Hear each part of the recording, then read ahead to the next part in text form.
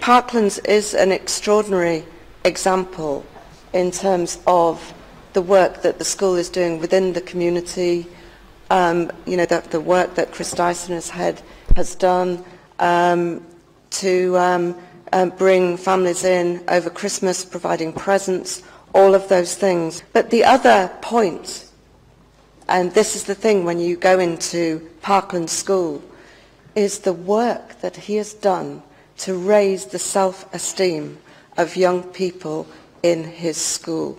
And they have gone from being the worst performer in maths education to one of the top nationally through the work that he's done with timetables in particular. I urge any of you who don't know about this work to go and see what he's actually done. And the biggest thing for me, being concerned about particularly young lads falling behind in education, this head teacher has made it cool to study maths.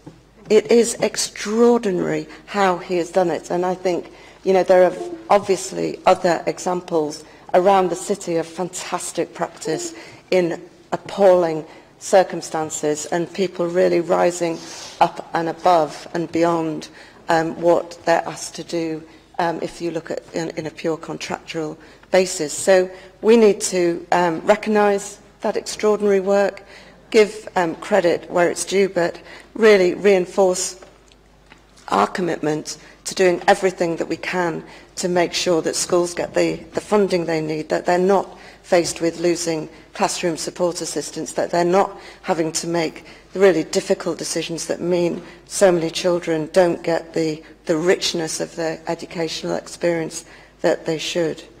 I do want to reference the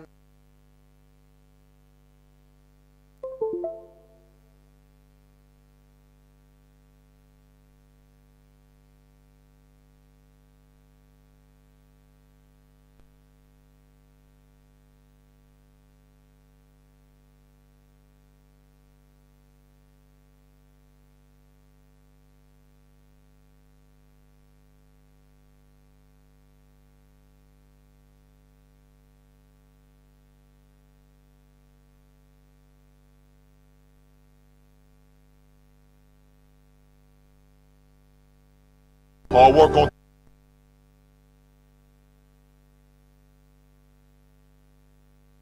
3, together on 6. 1, 2, 3. 4, 5, 6. All work on 3, together on 6. 1, 2, 3. 4, 5, 6. Here we go, man. All work on 3, together on 6. 1, 2, 3. 4, 5, 6.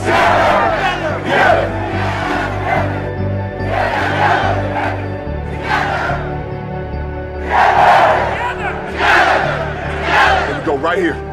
I wish for you to stand up for what you care about. Let's get it. And this starts right now. Yes, everyone in the room. It's all us. Cleveland on 3. 1, 2, 3. I hope that together we create something that the world will remember. What we see changes who we are. When we act together, the whole thing is much more than the sum of the parts. My favourite teacher to try and make kids make that noise. That is brilliant. Thank you. That's amazing. I love art because it's beautiful. I love art because it's creative and you can use your imagination. I have a dream. I have a dream today.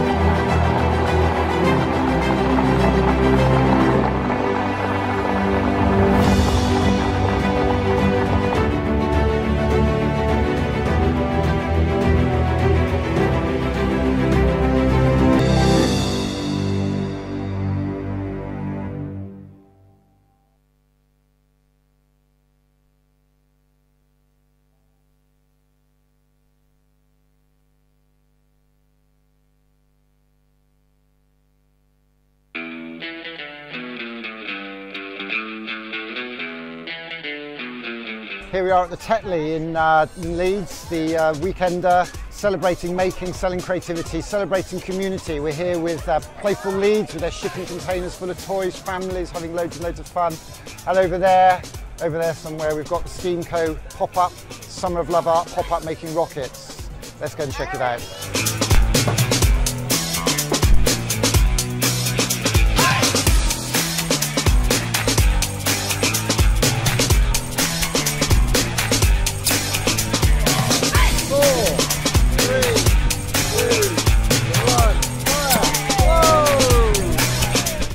Hi, I'm from Leeds Dads and I'm here to support fathers, bringing fathers closer to their children, spending quality time with their children. I love the rocket activities for families, mums and dads, bringing them together, doing really lovely activities together. What a great day, just lovely to see all this lovely access to creativity and such a really great vibe here today. So I lecture at Leeds Beckett University on the Playwork degree, and this is just the guys with Playbox and all of the arts and crafts that are available. It's just fantastic.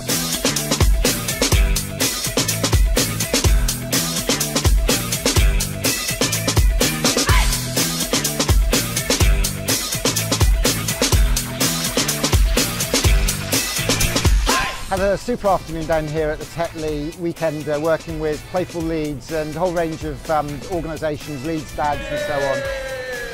But I think that the regret I have in a way is that I didn't see anybody I recognised from Parklands or off the SCOCLIFDF estate or a number of the other estates around the city. Maybe those children, maybe those communities don't get into the city as much, I don't know. But the thing about Steamco's, what we want to be doing is taking days like today, the stuff that you see behind me. We want to take the Steamco drop trucks into school communities across Leeds, across Yorkshire, across the country. And that's what we're asking for in this tour. We're asking for organisations to sponsor Steamco drop trucks containing everything you need to run a Steamco day. An absolute wowzers of a morning, innovation, technology.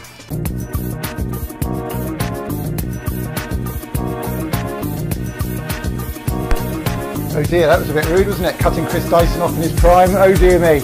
We're getting ready to roll, we're getting a few things lined up. We had to reconfigure everything late last night, and if it looks like I went to bed at 3:30 AM, I did. I was up at 7, quick cup of tea. We have got a show and a half lined up for you today, we really, really have. It's going to be an absolutely wonderful, it's going to be a very sunny, it's going to be a very happy, it's going to be very uplifting, it's going to be very joyful, it's going to be a very connected, a very collaborative, it's going to be a very communicative, coming together. It's going to be a lovely day. Last weekend the world lost a great artist, a great musician, a very humble man who wasn't big and brash and out there. A man called Bill Withers, who I'd forgotten how many super amazing songs he did. I need to keep talking over this because it might get tripped out on the copyright protection thing at YouTube, I don't know, but I'm not going to talk over the vocal because when Bill Withers starts singing we all need to show some respect. It's a beautiful sunny morning here, wherever you are, wherever I am. I was in Glastonbury the other day, I could be in Leeds today, I could be in London, I could be in Brighton, I could be anywhere, but I tell you what, I'm in a place where the sun's shining, the sky is blue, and I'm so glad to be here with all of you. Hold tight, hands in the air.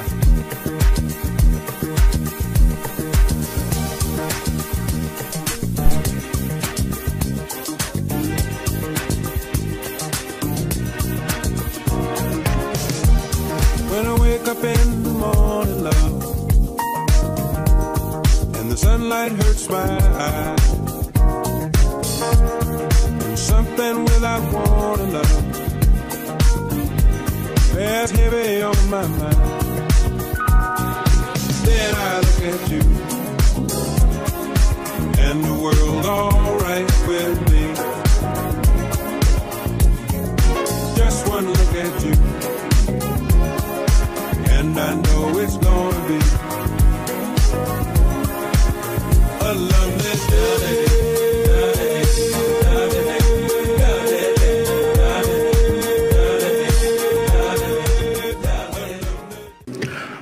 Okay. We'd like to say that in our opinion it is not suitable for children or for those of you who may have a nervous disposition.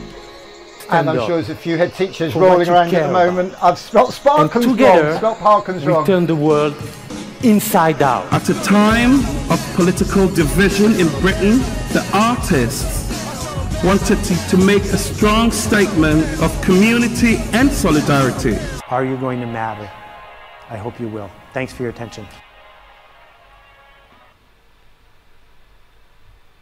We are live and direct, we're in Leeds. We could be at Parklands Primary at this very minute watching rockets take off like this. But I'm not. Sat here in Parklands Primary here with Macaulay and his mum. What do you reckon to the rocket launch then, Macaulay? Awesome. Awesome? Yeah. Done that a couple of times, haven't we? So what do you think of the book then there? Being on the front cover of the book. Hold that up for the camera. What do you think of that? I think it's okay, it's amazing. Oh, tell us again what do you want to be when you grow up? Train driver. Train driver. Do you play with that train set much, the Lego train set still? Yeah. I've mainly took it apart and did a massive death ray from the Lego people. Really? Fantastic. And Karen, exciting day, wasn't it, really? Last end of term coming up now? Yeah. Nearly, year 6 nearly over. And 3 weeks. And we had a great time. We went to the Science Museum when we were down, didn't we? Remember standing by the locos there. And what's it meant to you? You know, the stuff, the train set, and the stuff we've been doing. Everything amazing. The stuff that he does with it, his imagination is absolutely fantastic. I don't know where it all comes from, to be honest. Yeah. I built Lego train stations. And have you read stories and you read much at home? Yeah. You read with him, do you, Karen, as well? Yeah. He mainly reads on his own because that's what he's learnt to do. But barring that, we do sometimes read together, don't we, when we've got time. Yeah. And what would your advice be to parents on reading? And you've just come to the end of year 6 now. I always think of things I wish I'd done. Is there anything that you kind of regret, or any advice for parents? Just read more with your children. You learn more. Connect with your children more as well when you read more. You're going to read that together? Yeah. Get your dad to read it as well. He can't read. He could read with you, can't he? Yeah. I can You teach could read him. it, exactly. I could teach him how to read. Well, the thing sometimes if dads can't read, they like to have people reading with them, and that's all part of the experience, isn't it? Yeah. Lovely. Well, thank you so much. Anyway, cheers.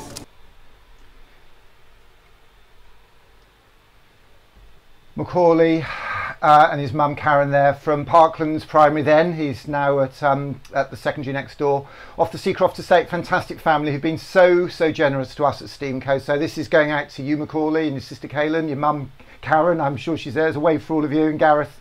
Fantastic family, been so supportive and brave and honest and hard working. They've helped us out. We ran an event at the community hub up there in Seacroft on Saturday. They all turned out, and I know Karen wasn't feeling too good that morning. Maybe, I don't know, she was feeling a bit sniffy. But we went up there, we've made paper rockets inspired by this incredible book. I'm not going to bore you with that today because we've done that to death. The Rocket Kids story. If you haven't read that book, The Rocket Boys is one of the most amazing books that you'll ever read. 4 boys who didn't want to be coal miners, like those Yorkshire lads of many years ago who didn't want to be coal miners. They saw the Sputnik, they learned to make rockets and ended up working for NASA. And next week we're launching the hashtag Rocket Kids Club, where we're going to provide a Facebook type platform for young people, kids and their creative carers, mums, dads, aunties, uncles, to work with them in a safe way. So we're going to be sharing content. It's going to be free. We're looking for 100 people to sign up for that for free to start with, to test it, and then it's going to be free for the next 3 months for everybody. And I don't know if we're ever going to charge. I don't want to, because we want to get some donations to make that available for everybody. And that's the book that Macaulay showed, a little book that he's on the front cover of proudly, because he put his hand up in an assembly and asked me a question about the Titanic and told me more than I could ever wish to know about the Titanic and how it was made with steel from Sheffield. A proud Yorkshire lad there. These are the stories that we need to be giving our children, because the 3 greatest gifts any of you, if you're a parent watching, or any of you as a child, can ask for your parents, 3 things you can ask them. 1, for the gift of some of their time, 5-10 minutes, and they've got more than time in the world at the moment, so let's find some time for our kids. So number 1, give your children your time. Number 2, needed that, didn't I? But number 2 is give them the gift of stories. Give them books. Find books like this in charity shops for pennies, or find them online, and check out the work of amazing leaders. Simon Smith over there in Whitby, amazing work bringing books to life. And the third thing you need to give your kids is their art. And we say that art, I've even got the t-shirt here, the I Love Art t-shirt. Art is what we call it when what we do connects us. As parents, as creative carers, as communities, we need to help our kids aim high. We need to help them dream. We need to help them find their passion. We call it their art. Their art could be painting, photography, cooking, coding, dancing, DJing, graphic design. They could be rockets, it could be robots. And today we've got an amazing show lined up for you. We are here from Parklands Primary, as I say, and all this week we've been celebrating carers, people who care. Thursday night we went outside last night and clapped for carers in the NHS. We clap every morning in our street for our bin men. who bravely coming out to keep the clean streets clean. They're doing the most critical job. These people are key workers. But there is no greater key worker than our teachers and our brave school leaders. And we were absolutely delighted. We're a bit cheeky here on Steamco. We rip off a few songs here and there to make a point, and sometimes we get permission, sometimes we don't. People like Niall Rogers and his colleague there, his collaborator, Mert Mercuriades, have been incredibly generous to us. But the other night we picked a song which we felt was very appropriate, not least because of the work we've done in Liverpool, how Steamco itself was inspired by a really amazing, inspiring man from Liverpool, how we had a whole week in Liverpool last week, how the other day we had a live link with a fantastic guy from a special school, a hard of hearing children's school up there in Liverpool. We've had incredible connections with people like Mr. Heaton, Ken Heaton at Florence Melly Primary School in Liverpool, who is retiring at the end of the month, so good luck to you, Ken, if you're listening. But the most fantastic thing this week was when we were given permission to share this song with you. So if YouTube crashes us out, if YouTube doesn't let us play this song, we're going to go straight back to them and say we've got permission, because Ken Mullins and Pete Hooton, the guys from the farm, the band of the farm, have let us use this song to celebrate our togetherness, to celebrate collaboration, and together we will overcome. We will overcome coronavirus. So let's sing this song, let's enjoy this song while I get my act together and we go to our first guest, which I'm hoping is going to be Action Jackson. Hold tight.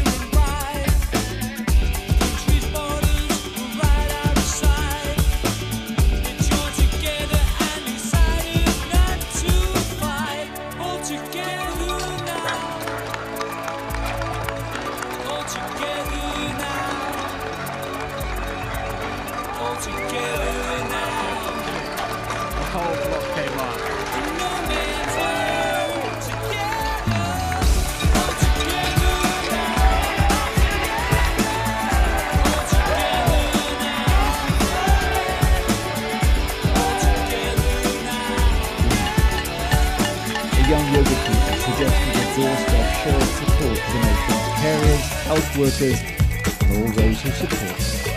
The result, some of it had to be done before bedtime, and what is a time of isolation and street after street after street, a national moment of thanks and togetherness. If you've never bought that song, go out and do me a favour and stream it for those guys. I mean, what an anthem, what a fantastic song. I must admit, I was sort of doing the disco dad sort of deep house stuff back in the days when the Liverpool and the Manchester sound was kicking off. But Graham Andre had a listening session to that the other night, was singing along to that and had Spartacus out. So this is for you, Graham Andre down there on the Isle of Wight. Absolutely fantastic. I know we're all together today. I know we're all here in spirit. I know that nearly everybody's here with me in Parklands Primary today. It's absolutely fantastic. And I'm really delighted that we're all gathered today for Good Friday and this very, very special day. Because if we can't be afraid to fail in front of our kids, if we can't show them these examples, then we're not teaching them anything. We've got to teach kids to fail and learn and move on, and not be afraid to fail. Let's not teach them to fail. A couple of typos in my PowerPoint slides already and a couple of hiccups, but not to worry. I'm going to keep looking down there, making sure my order's on, because I do have a track record of speaking for 10 minutes without turning my order on. This is a big important show today, so I've got my son in here monitoring audio, so he's keeping an eye on that and he'll be putting his hand up if it doesn't go right. If you want to comment today, please go to the YouTube channel and comment in the bottom. He's keeping an eye on that. I can't keep up on Twitter. I know McCall is probably sat there in Leeds at the moment on the Seacroft estate, desperately trying to know what on earth I've got going on here, and I'd quite like to know as well, Macaulay. But let me just show you, if I can just cut to that. This is the craziness going on my desk at the moment in front of me. So I have got a laptop here, that's my naughty laptop there with the PowerPoint. That's one of my son's laptop, and that's the one that's doing all the video streaming there. So that's streaming video live out onto the internet. Then over here we've got 3 laptops, and they're Skype, what we call Skype clients. So when somebody Skypes in because they want to come on the show, then they Skype in on that. And then here is the box of tricks. This is the killer. This is a box of tricks here that literally does my video fading. If I can, it's quite difficult doing this back to front. So all these coloured lights, every one of those is a video. So that one there is the camera that you can see me on. I'll just press this button here. Watch what happens when I press this button here. See, I come on the screen there, so that picks that. So that button there makes camera 1 go live. So if I press that now, you'll see me on a green screen. That's rubbish, isn't it? We don't want that. So let's put that back. So that's the camera back. Then over here I've got the PC with the PowerPoint, and then 3 computers over here. And then, believe it or not, when we've got somebody coming in for a chat on number 8, so let's make number 8 go into what's called my PFL window, and I've now got that in a little window. So that is the video of Parklands playing a little video, and I can move that around the screen. I can make it go up and I can make it go down. I can zoom in and make it go bigger and smaller. This is, I'm sure you'd agree, Macaulay, one hell of a bit of kit, isn't it? And our sponsors, LGFL, I'm going to talk about them in a minute, have made all this possible. We're so grateful. And there you are, look, there I am in front of a green bit of sheet. So I think we better get rid of that pretty quickly, don't you? Because that's not very convincing and nobody wants to know the truth. Because everybody wants to think I'm up there in Parklands Primary. Everybody wants to think that I'm live today from Parklands Primary with a very, very special man. Gosh, 3 years ago I went up to Leeds, introduced by Bryn Llewellyn of Tag to Fate. And I said I need to go into some schools because there's a big event on the weekend and I'd like to go and work with some Leeds schools, and introduced me to some head teachers, one of which was this guy, Chris Dyson at Parklands. I went into that school on the Friday morning, and a chap came bounding over to me in a big colourful tie, as you see there, and a 3-piece suit, and I went to shake his hand, and he gave me a big hug, and he said, oh, we don't do handshakes here, Nick, we just hug. And he was booming out I think it was the Gorillas at the time. Absolutely fantastic. And that man was Chris Dyson, and he's been a good friend. I had dinner with Sally and the kids later on that day. One of the most generous, one of the most caring, considerate and together people I know. Well, not necessarily together, I wouldn't say he's together at all, and certainly no more than I am. I think we've all got a little bit of eccentricity in us that keeps us ticking along, that makes it all worthwhile. So that's Chris Dyson. Some very, very sad news. Chris was due to be dialing in today and tweeted this morning publicly, so I don't believe this is a secret, but tweeted in that he's been in bed all night, well, which is good, but he's got hot sweats and is not very well at all. Now, who's this beeping me in here? Let's have a look. Which one's beeping? Richie. Okay, so we've got a caller coming in there. That's fantastic. I'm just going to mute him for a second. How do I do that? Oh, that's it. Gosh, it's good when it works, isn't it? Gosh, it actually works. Gosh, this is really good. But people are going to start thinking, actually, you've got a rough idea what I'm doing. So somebody, this is really good. So somebody has just dialed in now. And I don't know if I can actually quite believe my luck. Where was I? I was talking about Chris Dyson not being very well. And I can't stress this enough. I'm having a bit of a fun, bit of a laugh here. But these are serious times. These are really, really serious times. I don't need to stress that to you. I'm sure a lot of you saw the Emily Maitlis piece on Newsnight the other night talking about how coronavirus is affecting absolutely everybody, and it's affecting some people more than others. Some people who are in tower blocks. I can see 3 tower blocks out of the window here in where I'm at the moment. We've got, my son's now looking out to count them. That's typical, isn't it? You had to do that, didn't you? Not to worry. I'm joking. Okay, there are 3 tower blocks outside, and basically This is deathly serious. It is terribly, terribly serious, and minority groups and people in social housing are particularly vulnerable. And another sector of the community that's particularly vulnerable are what we've called here, not just our #brave school leaders, but everybody working in a school community to look after our children, to keep them safe and to keep them fed at the moment.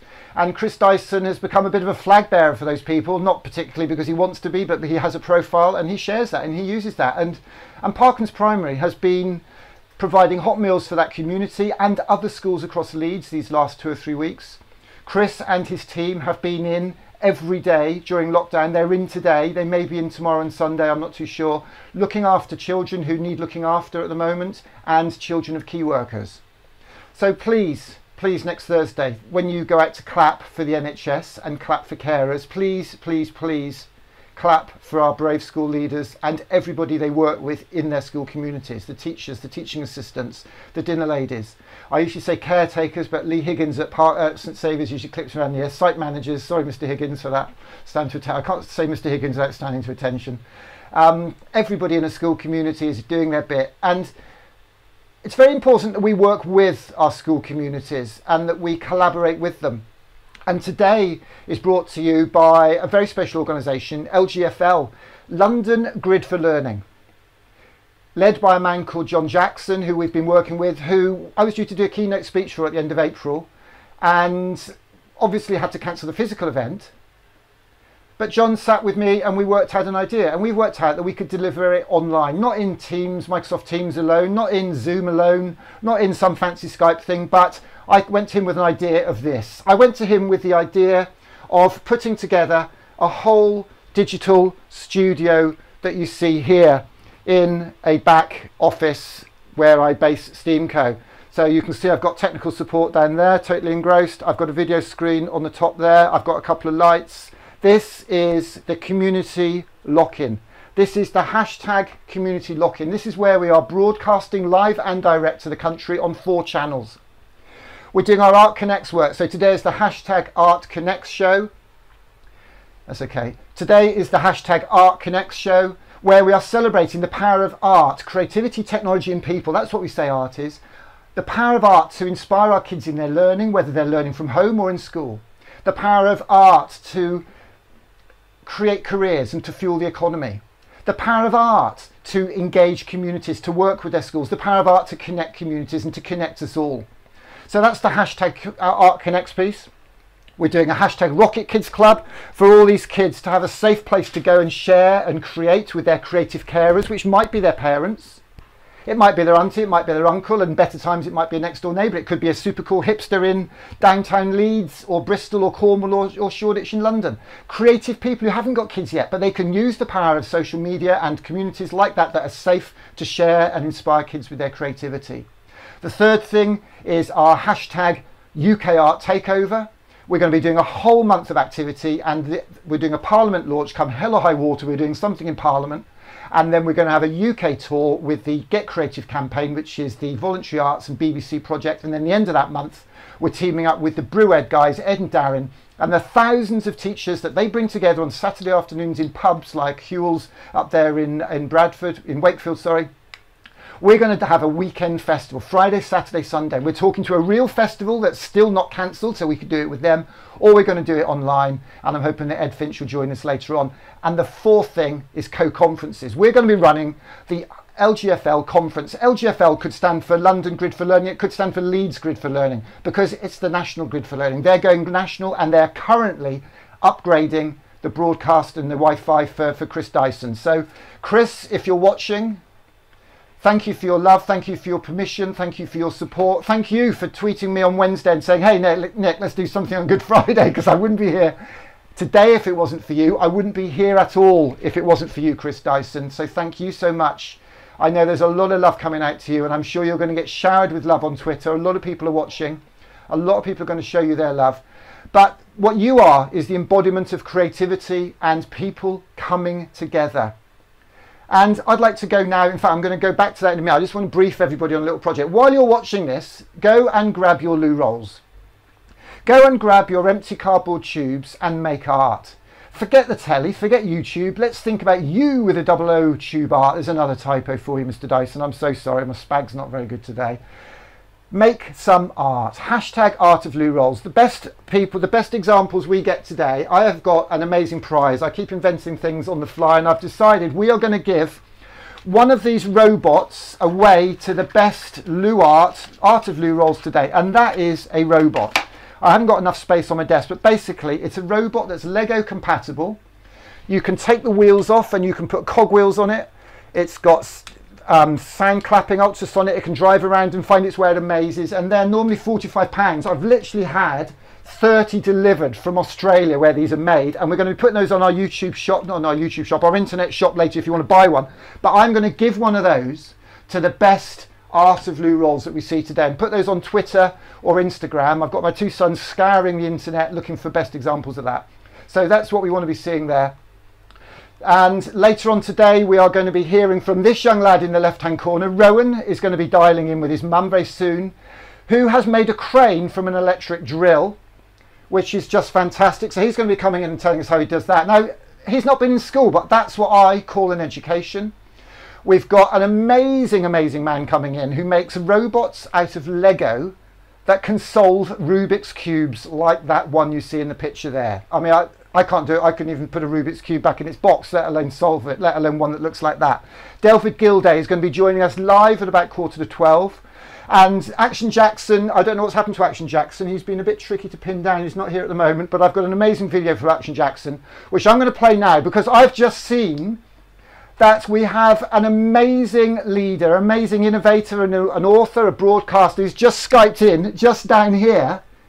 But even though I'm pointing over there, it's actually down there, but I have to point over here because it's all a bit of a mirror. I'm actually getting quite good at this, and I want some respect for this, please, Macaulay, up there on the Seacroft Estates. I have nailed this. Down there, but really down there is a person who I just can't believe, this guy who's just dialed in because he's seen that Chris Dyson can't do this and he's stepped up. Now, if I tell you that this is a man who was a head teacher of a school, not unlike Parkland's, a school that, be very careful how I say this, who nobody else actually really wanted to be the head teacher of. They'd had quite a lot of head teachers over a period of time. This man applied for the job and got it, and he couldn't actually believe his luck. And a lot of people would have thought maybe he could have just not applied and dodged a bullet. He took that job. He turned that school around by making every day at that school like a day at Disneyland. Now, he is an incredibly talented leader. I don't know what he's like on the ukulele. I don't know if he can sing. I've never heard him tell a funny joke. He thinks he's funny, but I'm not so sure myself. And I don't know if you can hear me, so I'll say what I like at the moment. I'm going to share some inspiration from a man. Now, if I look around like that, it looks like I'm looking at Action Jackson, just about to headbutt him. I am going to share one of the most inspiring people that I know. I can't look at buttons. Okay, let's just rewind, pretend you didn't see that. I'm going to share what Action Jackson hopefully would have done if he'd been on, and maybe may still do. My name's Action Jackson, and I'm sure you know this song that says, I believe the children are our teach them well, help them, lead the way. Show them all the beauty they possess inside. Give them a sense of pride to make it easier. Let the children's laughter remind us how we used to. Oh, lovely. Look at that. But here's the sad thing. Our children are busy on Snapchat. They're busy on Facebook. They're busy on YouTube. I believe that one day we're going to have to run a course on how to say hello to a human being. Because really and truly, they're stuck on their phones. No more time around the dinner table anymore. Grab your dinner, go upstairs. Dinner on one hand, phone on the other. My thing is helping them to understand that there's greatness within them. When we go into schools and colleges across the UK, we're trying to get them to pass exams. We say, you know, forget exams for a second. You need to understand that there's greatness within you. You need to understand the value of love, respect, determination, resilience, not giving up too easily. I don't get it. Have you tried it? No. So my thing is all about teaching our children to do a couple of things. And the first thing is to dream big. Everyone say dream big. Dream big. Now, you see, I did that, and everybody's like, yeah, what's he doing? Yeah, if I was in a primary school right now, the kids would be like, eh. So for a second, we're going to go into that primary school space for a second. You're allowed to do so. We're on the 30th floor at the Barclays building. Everybody's like, oh, look at that, guys. Now, everybody say, dream big. Dream big. Act now. Act now. Never give up. Never give up. You're amazing. You're not singing it. Come on. See, that's the message we need to drum into their heads. Oh, yeah. Act now. Never give up. You're amazing. Sing it to someone. Go. Dream big. Dream big. Act now. Ever give up? 'Cause you're amazing. Come on, say it. Dream big. Act now. Never give up. Never give up. 'Cause you're amazing. Everybody go. Dream big. Act now. Never give up. 'Cause you're amazing. Now stop. How amazing is that man? An incredible guy, an inspiring motivational guru, whatever. A lot of people claim to be motivational people, but Action Jackson and the Fix Up crew are just incredible. And Chris Dyson is a similarly incredible guy. And if I had the money, I did try before Christmas to rent this truck, Excalibur, which you press a button on and a video screen pops out of the roof. And at the moment, it's just my head that pops out of the roof. But that's the celebration. That's what we need to do. And if I press this button here and press this button here, we can replace that video there with an equally inspiring man. Richard Gerber, are you with us? Can you speak to us, please? I am. How are you? Yes, it works. Yay! Hooray! My goodness, Richard, no pressure, but I've just kind of said that, you know, you've got a similar trajectory to Chris Dyson. Just tell us your story in a nutshell. We've got mums, we've got dads, we've got a few teachers, leaders. Keep it broad. Go for it. I don't need to tell you how to play this game. Before I do, I want you to know I was listening. And oh no! The thing about me being funny, well, that's it. Frankly, I'm done now. You're not getting any more from me. Look, I mean, I'm humbled to be here and humbled to be able to stand in for a man who is as extraordinary as Chris is. What can I tell you about my journey? It started a very long time ago. I became a head teacher in 2001, as you said before, of a school that was really struggling. It had had 8 school principals in 10 years. It had had no head teacher for 18 months. I applied for the job, didn't get it because I had any particular talent or ability. I got it because it turns out I was the only candidate. I was the only candidate because it turns out that this school was considered to be so poor that the government of the time were considering closing it down. Now, moments like that are just such powerful opportunities for creativity. I think it's far easier to be innovative in any context, and particularly in a school transformation context, when things aren't going well. You've got nothing to lose. So to cut a very long story short, as you've already hinted at on the show, and it's brilliant, by the way, is the check's in the post, mate. I asked my team one question: how do you turn our school into somewhere as exciting as Disneyland? And that led to 3 core things. We created a town within the school because we wanted our children to understand that everything they learned was for a context, it was rich in experience and for a reason. So they had their own TV station, their own radio station, they had cafes, shops, museums, the whole works. We used that experience to transform our curriculum, which sadly I don't think I would be allowed to do in the current climate. We created a curriculum which was around 4 core themes rather than a disparate number of subjects. The themes were communication, enterprise, culture, and well-being. And the third thing was we wanted our kids to understand university was potentially a place they could aspire to, you know, because for a lot of kids, particularly in tough and challenging backgrounds, university is something posh kids are entitled to. And the way we did that was by opening our own university on a Friday. So our kids didn't come to school, they came to university and studied a whole range of different courses, everything from pet care to arts courses to contemporary dance. And hopefully my incredible team created a magical environment. And as a result, you know, the community thrived in every way you care to measure us. But most importantly, we'd achieved the 3 crucial words that I think have become my mantra really ever since, which are, you know, which is education should be rich in a celebration of living, should be all about powerful learning, and most importantly, should be filled with laughter. Fantastic. You're such an inspiration, Richard. Now, I'm not going to sort of overly embarrass you on this one, although you're thinking, oh my goodness, where's he going now? I'm sure that's not far from your mind at the moment. you published a book last year, Education Manifesto for Change, and on the front of that, I don't tend to read an awful lot of books, and a good job that I got the gist of your book from a little yellow sticker on the front, and it was Alison Peacock, I think it said, that it's very important that it was about collaboration. And if I had my act together, I'd have all this stuff lined up. But I've got books about robots, but I haven't got your book to hand, I'm afraid. I think it's on the stack over there. Frank Cottrell-Boyce's brilliant book on robots.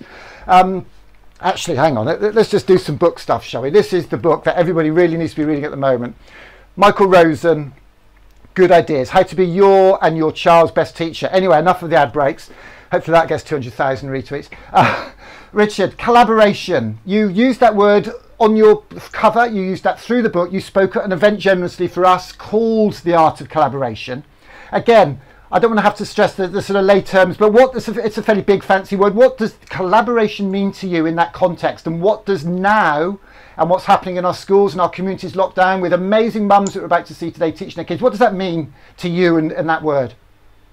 Well, you know what? For me, it goes back to a phrase that I'd picked up on many, many years ago. It's one that's known to many people, but within the context of what we're talking about, for me, it's all about that old African proverb: it takes a village to raise a child. And I've been absolutely passionate about that since my early days as a teacher.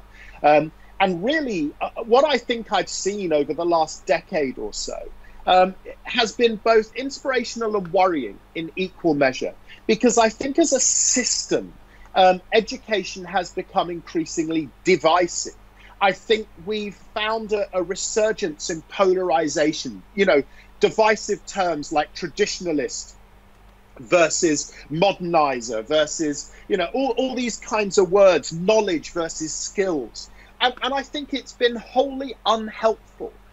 Because the truth about education is everyone involved in it passionately wants the best for their kids. And when I say involved in it, I'm not just talking about schools and teachers and head teachers and teaching assistants and admin people who work in the schools. I'm talking about parents and carers and grandparents, local businesses and local charities. And the truth is that if we're going to prepare our children for the challenge of what was going to be, even before this crisis, an exponentially changing and uncertain time, then we needed to pool our resource, our wisdom, our knowledge, our passion to come together, to find a way to find common ground and create a vision for education that was worthy of our kids.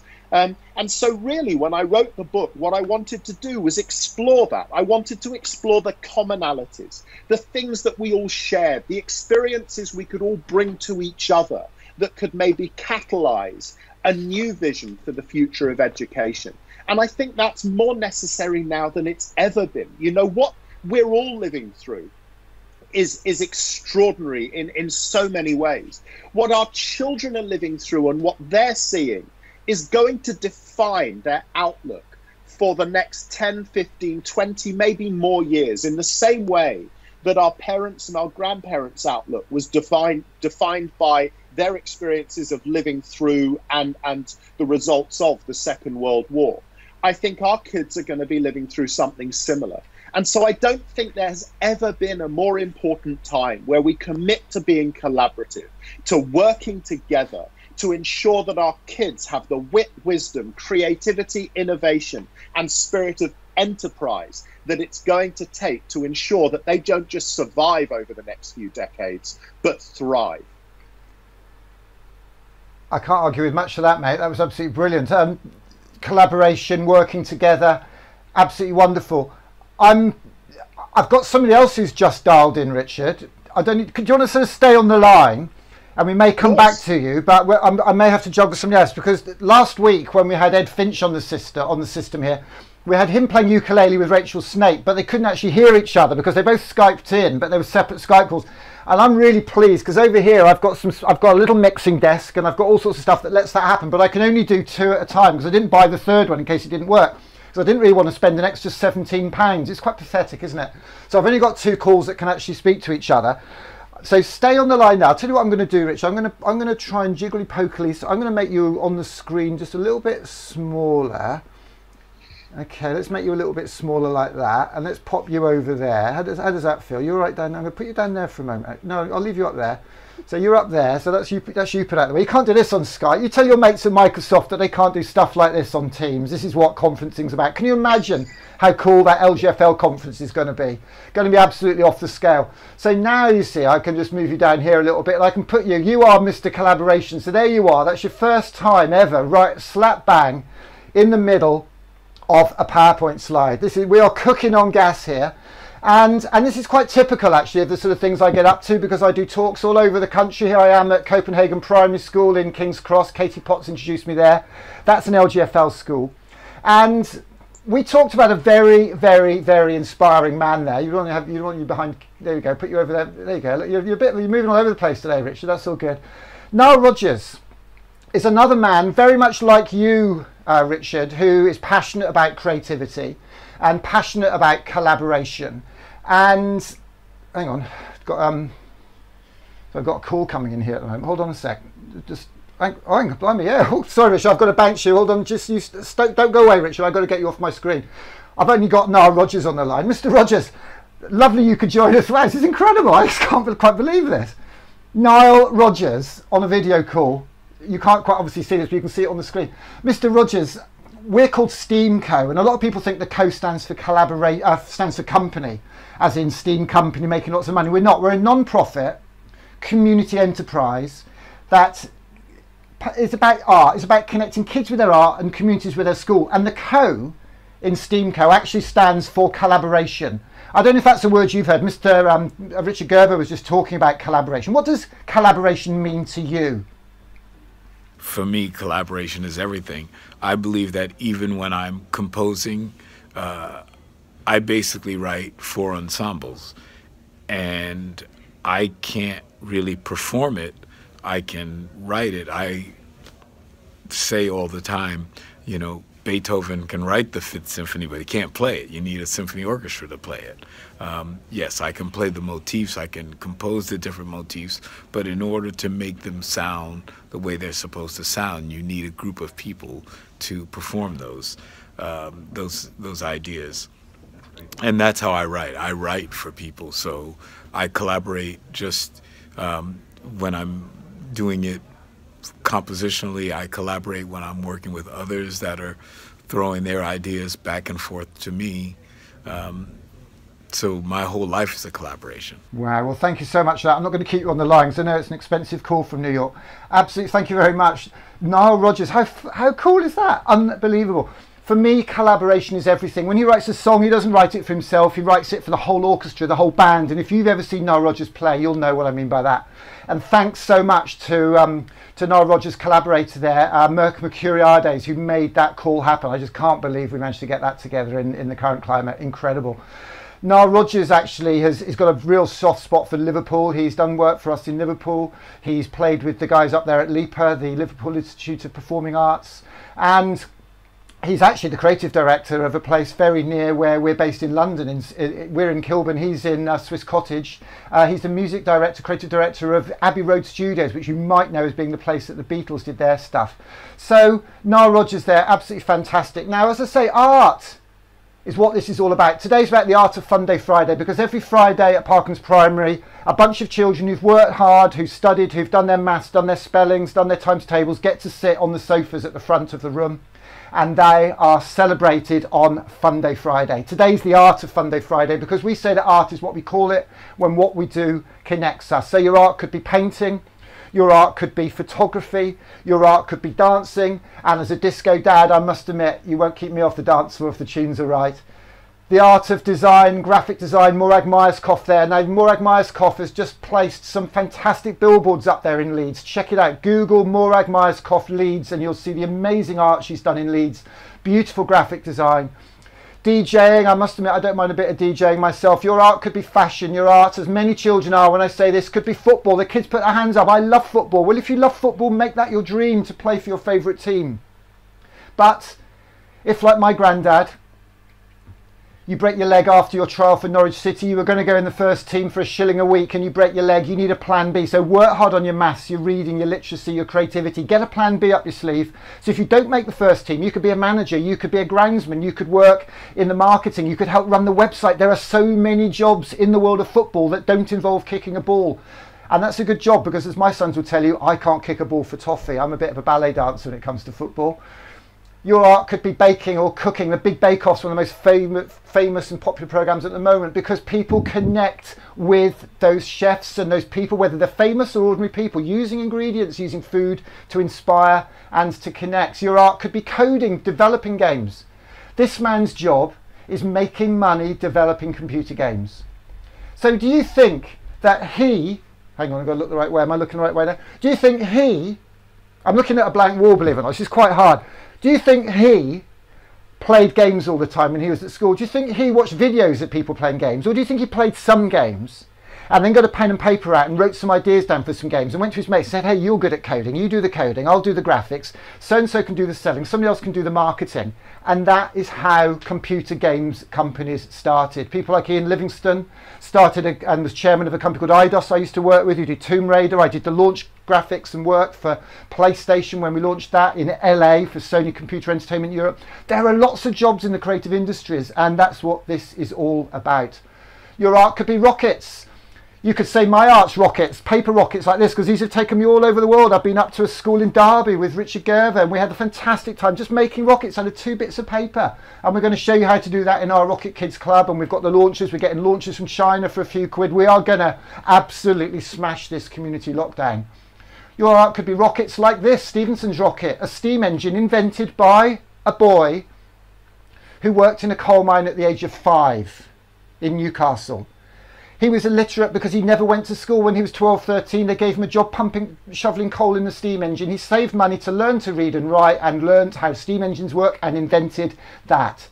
Stephenson's rocket, and that powered the Industrial Revolution. And that's a young lad from Yorkshire, from Northumbria, from Newcastle, Sunderland area, whose creativity, whose determination, whose skills and hard work changed the world. So everybody there on Seacroft Estate, your kids need you. They need your time, they need books and stories, and they need their art. And we're all about helping them find their art. Their art could be robots. And I started this journey quite a long time ago, not with one of my favourite robots. That is one of my favourite little robots, that one there. You've got to love him, haven't you? Little clockwork one. We take that into schools and ask whether he's any good at what he might be good at.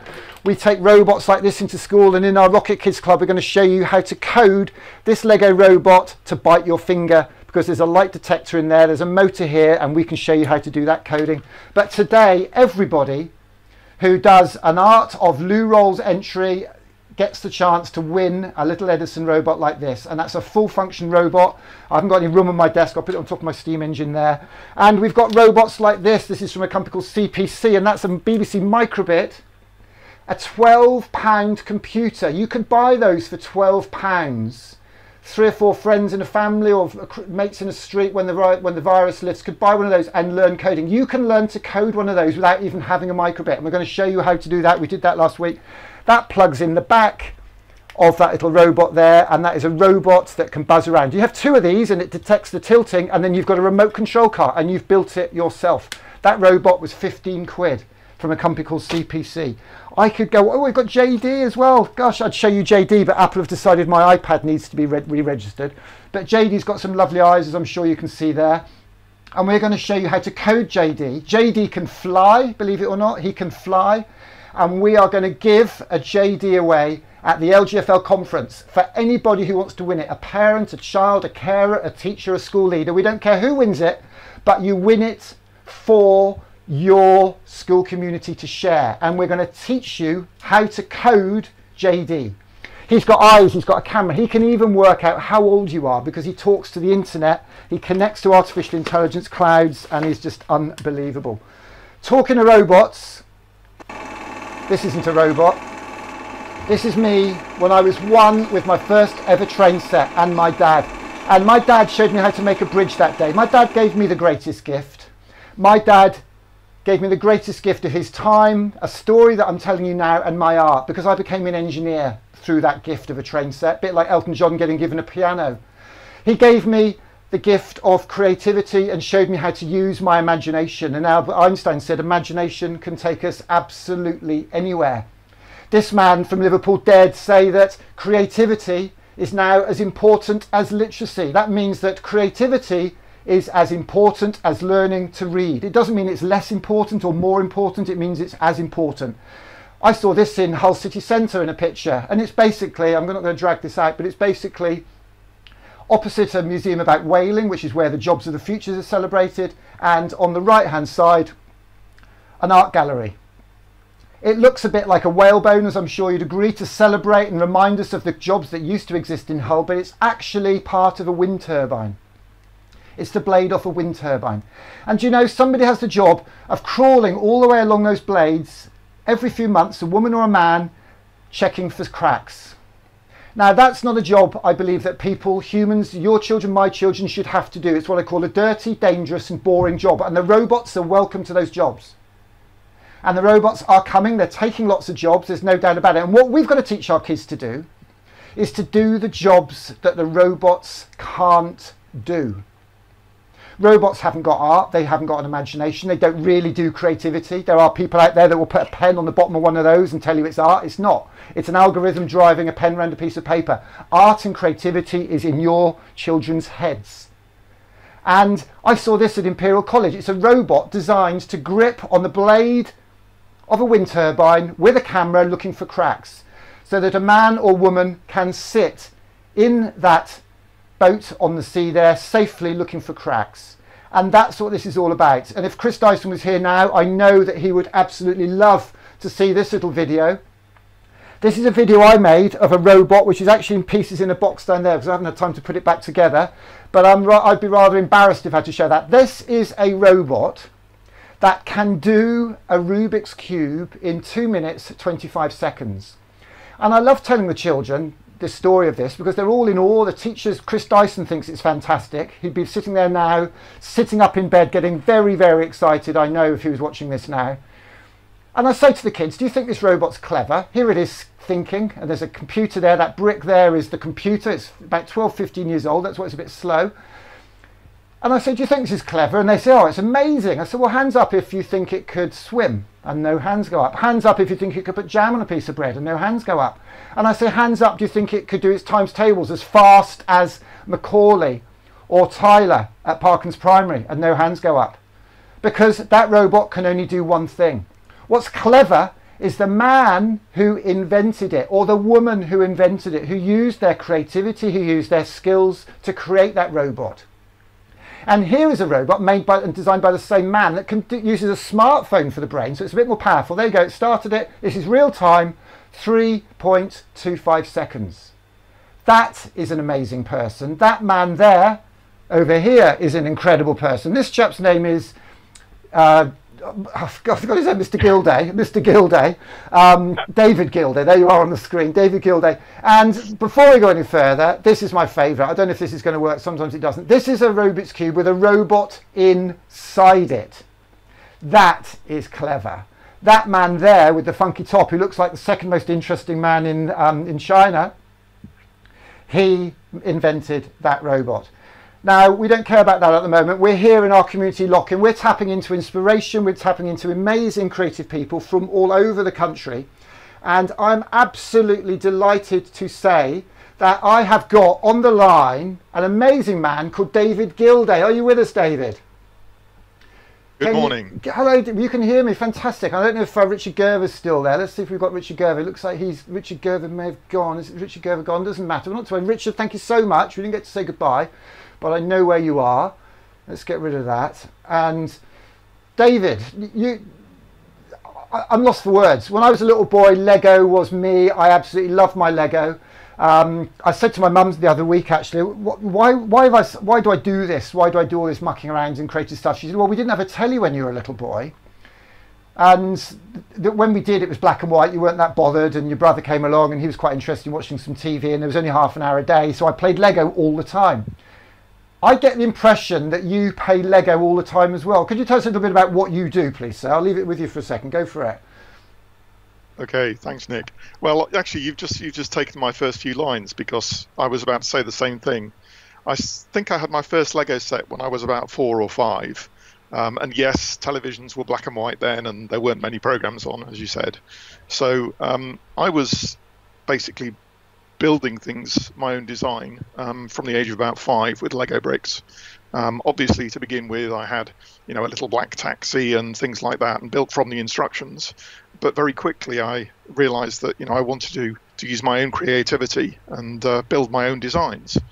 And Lego, to me, just seemed a perfect, opportunity, a fantastic medium in which you could, create quite interesting things. And as time progressed, gear wheels and things like that were introduced to Lego. Originally, it was just bricks, but then they added gear wheels, so I could start making mechanisms and got interested in the mechanical side of things. And then computers started to become available. So that's another thing that you said when we were young, televisions were fairly rare and black and white, and telephones were actually just connected to wires. And some of your viewers may not be aware, if they've been born more recently, that the term dialing, when you dial a number, it's because the original telephones actually had a physical dial that you had to rotate on it rather than buttons. Very few people have phones like that these days. Anyway, so I was very interested in taking things apart and looking at them and understanding the mechanics. And then computers came along. I was very lucky that when I was in secondary school, the school acquired, I think it was 3 small computers between about 1,200 students. And I managed to get access to those, and I'd already done a little bit of programming and so on. And at about that time, I started connecting Lego motors to little bits of electronic circuitry that I'd designed to the back of a computer, so I could start to make mechanisms that did different things. Instead of just having a motor that you turned on or off, I could use a computer to control the motor to make it do different things. And in, I think it was 1980, I came across another thing that inspired me. Your viewers are probably all quite familiar with this. This is a Rubik's Cube. They were available for sale in the UK, I think, early in 1980. So it's about the 40th anniversary of the Cube this year. And we had a couple of sort of friends at school who were solving the Rubik's Cube and kind of showing off a bit. I discovered that they'd all learnt how to do it from a book. At the time, paper books were a thing.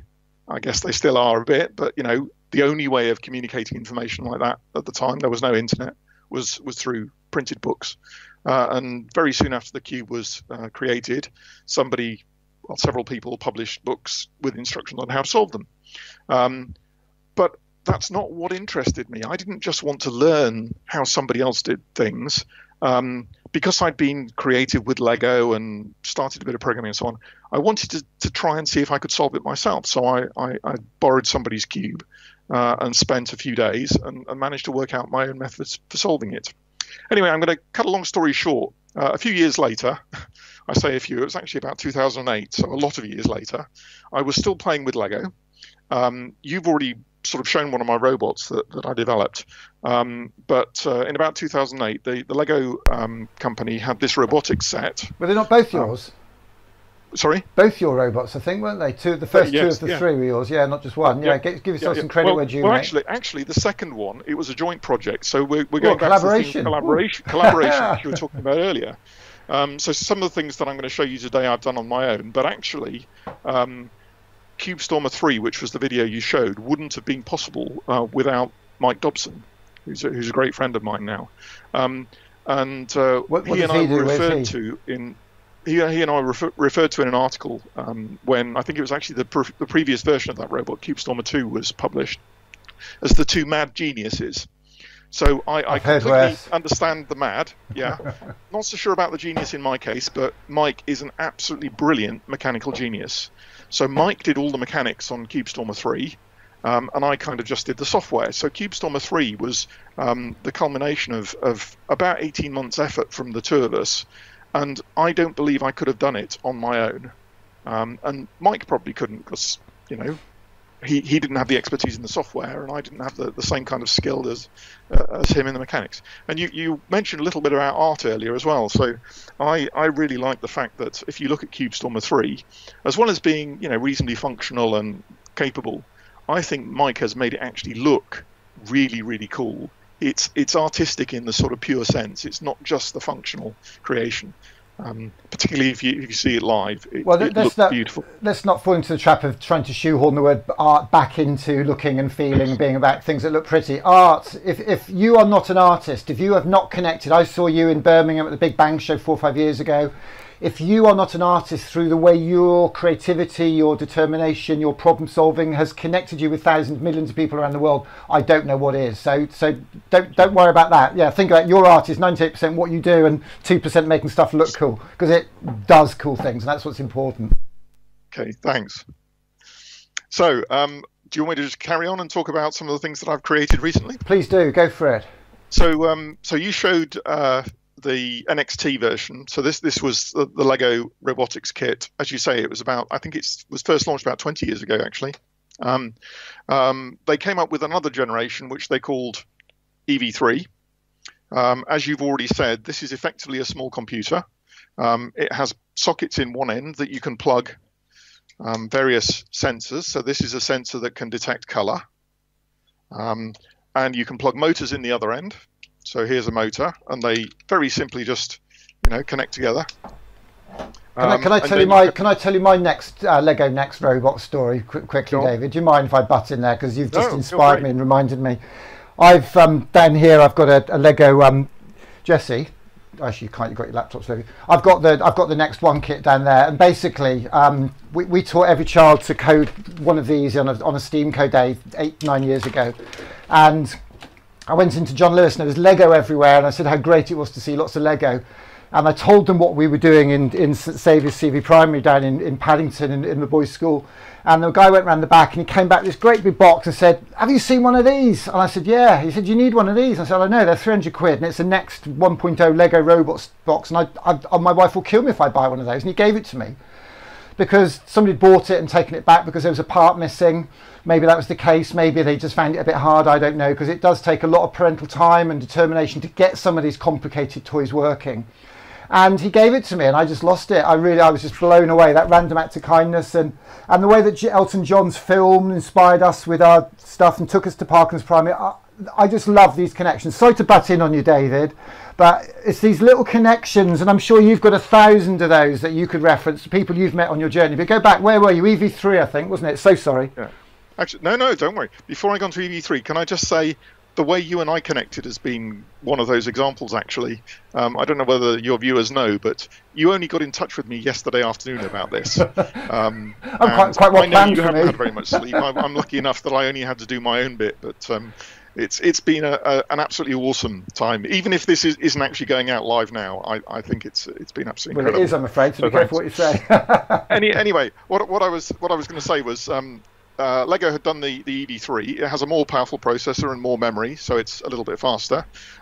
They've recently brought out a new one, back in January I think it was, that they call Spike Prime, which is a little bit more compact and so on. And you've already shown the robot that I call Mind Cuber. So it's called Mind Cuber because it's made out of mind storms and it solves cubes. And that's become a very popular robot. You know, I've published instructions on the internet, so lots of people have built it, obviously including you. As the sort of processor performance increases, it's possible to have better solving algorithms implemented. So this takes me back a little bit to the story that I started with, which was that, you know, I worked out how to solve the I'm going to do the jargon buzzword stop. So what's an algorithm, David? That's about 4 or 5 syllable word, that was. You've got all sorts of people listening. Tell me what an algorithm is in a sentence. It's a good question, actually, because there are 2 very distinct meanings, one relating to programming and one relating to solving Rubik cubes. And I'll try and expand on this. So I'm going to talk about the programming word first. So an algorithm is effectively a method which you can write down as a sequence of instructions. So, you know, if you were going to make a cup of tea, You could write it down as, I have to get the cup out, I have to get the kettle out, I have to put water in the kettle, then I switch the kettle on, wait for it to boil, and so on. You can give a sequence of instructions, and you talk about that as being a program or a piece of software or an algorithm. Okay, so an algorithm, when in my robots, is a method that it can use to calculate how to recognize the colors on a Rubik cube, for example, from the information that comes in from the color sensor, how to decide how to manipulate the cube in order to solve it, so a sort of algorithm just to work out the solution, and then how to actually control the motors. So all of those are, if you like, software algorithms, parts of a program. But yeah, and this can get very confusing when I talk to speed cubers. So speed cubers are these amazing human beings that can solve the Rubik cube. Some of them almost as fast as the CubeStormer video that you just showed. So I think the current world record for a human being is officially now 3.47 seconds, which is absolutely phenomenal. Anyway, when speed cubers, people who solve Rubik cubes, talk about algorithms, they specifically mean a sequence of moves that they have memorized, which will manipulate part of the cube. So they talk about memorizing a number of algorithms. The best people in the world, typically maybe 120 of these algorithms. I tend to think of those more like sequences of moves, but I guess in a way it is the same thing. It's, if you like, they've memorized a set of instructions saying which faces they need to turn in which order. So it's kind of similar, but there can often be a confusion because when speed cubers ask me the question, they say, how many algorithms are there in your Rubik cube solver? And they're talking about how many sequences of moves, rather than, you know, how many bits of software are there. So there's effectively just one algorithm that I use in my program, but it needs several hundred million sequences of moves to be able to solve the cube very efficiently. Anyway, wow. Enough of this talking. I'm sure your viewers would like to actually see something. Yeah, what have you got? What have you got? Well, let's go full screen. You've already shown the NXT version of Mindcube, which, as you say, takes about 2 minutes or so to solve.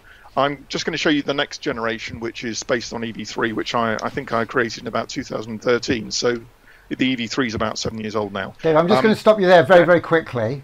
I'll tell you why, because my son's just gone out and my oldest one's coming in. I just want to show a video with my oldest one in, but he'll kill me if I show it while he's in the room. Is that all right? Just, this is something you're going to like. I just want to show you what you're up against. So let's go back to that one and get rid of that and do this. It's Sam here, and I just want to show what I won at school, first prize, and it's a Lego thing. It's called Sam's Cracking Invention.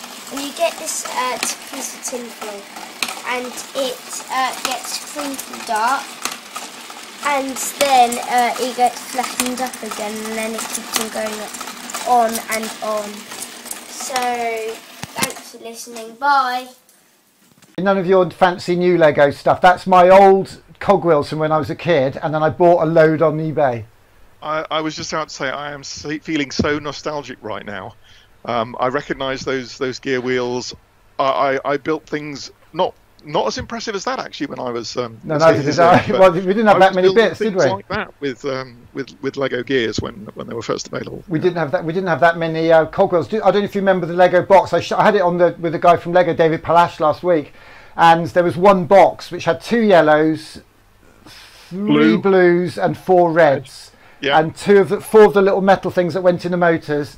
And I think I had 2 of those sets. Oh, you always won, isn't there? Yeah, I bet you had a Lego. I bet you had a Meccano set 10. Anyway, we digress. But I just had to share that with you because, as I say, he's 17 now, and he'd kill me if I showed you that.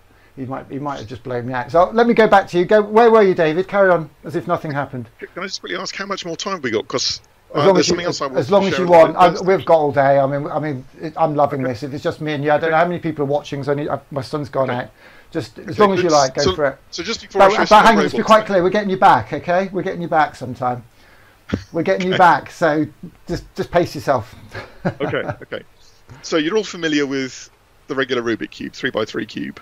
The idea, obviously, is to turn the faces so that the cube becomes one color on each side. But maybe not everybody knows that you can get Rubik cubes in different sizes. So the standard one is 3x3 pieces. This one is obviously just 2x2. So this is probably, in most people's minds, simpler, and certainly it takes fewer moves to solve. But we can also go the other way. Yeah, this one is 4 by 4 by 4, 5 by 5 by 5, and so on. 6. And you can go beyond 6. Okay. So I have a bit of a question for the readers. When you and I talked whoa, hang on. Is that a cuddly toy or is that a Rubik's Cube? This is a Rubik's Cube. And that's hard plastic, is it? It looks almost cuddly. Oh dear. You've That one's broken it. just popped to piece. Let me just pop it back in. Incredible. But it turns just like, you know, the smaller Rubik's Cubes, and the idea is exactly the same, that you've got to try and get all of one side, one colour, for all 6 sides. Wow. How long would that take you to solve from that state manually now? An 8 by 8, probably about 15 minutes, something like that. And what's the world record for one of those then? I think they only have world records up to 7 by 7 actually, because they take too long. And don't ask me what the 7 by 7 is. But I have another friend, Joey Gooley, who he's a speed cuber. I think he's about 8th in the UK at the moment. He can solve the 3 by 3 cube in about 10 seconds or something. Wow. He and I occasionally meet up at lunchtimes and we race each other.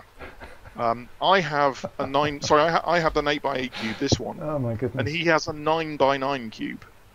So it only feels a little bit bigger, you know. Oh, hang on, that's 8, is it, or 10?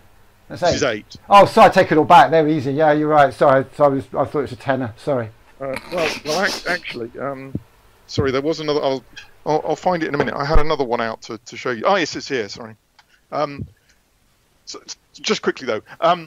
So he and I used to race each other. Him doing the 9 by 9, me doing the 8 by 8. So I believe that the 9 by 9 probably takes about maybe double the number of moves, perhaps not quite on average. So Joey's doing a cube which takes about twice as many moves, and he would always beat me. Yeah, he would take about 14 minutes to do the 9 by 9, whereas I was taking more like 20 minutes to do the 8 by 8. Wow. So yes, human beings are amazing. But just to show you, you know, 9 by 9's nothing. You know, there's a 12 by 12. Okay, it looks slightly different because you can't see the black in between the pieces. Well, if Chris Dyson was here now, he would say, wowzers. I mean, that is mind-boggling. I can't even imagine how that works inside. I mean, I struggle to get my head around a 3 by 3. Is that still a big spherical bit of plastic with lots of bits hanging off it? I mean, mechanics of that. Well, the way a 3 by 3 works is that the middle piece is kind of connected to a pivot, and then all the other pieces have hooks that sort of hook underneath it. So it's actually the same on this, that although this is an even number, there is effectively a piece in the middle. And then the 4 pieces are... let's try and move on. Just very quickly, as well as cubes, people make various different shapes. So this one is a dodecahedron in shape, I think is the mathematical name.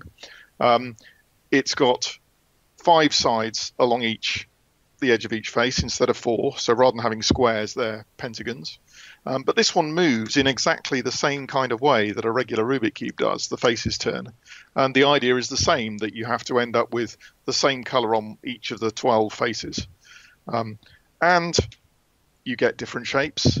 So, for example, instead of being a cube, this one is 2 by 3 by 3. That's mad. Okay? So you can turn the top face by 90 degrees. But the side faces, you have to turn 90 degrees. Obviously, it then kind of jams, so you can only do 180-degree turns, half turns on the edge of faces. But it's the same idea. Each face has to be one colour in the end. And a few more slightly interesting ones. So this one is a cube overall, but as you can see, it's got thin layers, and those layers, once they're lined up, will turn. Can you see they turn independently of each other? Wow, incredible. Yeah. But it still also turns like a regular 3 by 3 cube as well. So there are kind of 2 stages to solving this. You've got to start by getting all of the layers in the same orientation, because you can see at the moment that I can't split these 2 pieces because this one isn't split there, so that the top thin layer won't rotate. You have to rotate the top thick layer in one go. So you get more challenges. And then there are ones which, when they're solved, are a nice regular shape. But you see this one is kind of cut diagonally instead of orthogonally across the face. So when you start mixing this one up, it's no longer a cube. Wow. So this one completely changes its shape. Wow. As you can probably guess, I'm a bit of a sort of Rubik Cube fanatic. Here's an example of another one, which again is a cube when it's solved. And this one turns in a slightly odd way. Wow. And because of the different sized pieces, it completely, again, changes shape. So it's no longer a cube once you start mixing it up. So some of these are quite a challenge. This is one that they actually do in human speed cubing competitions. It's called a square one.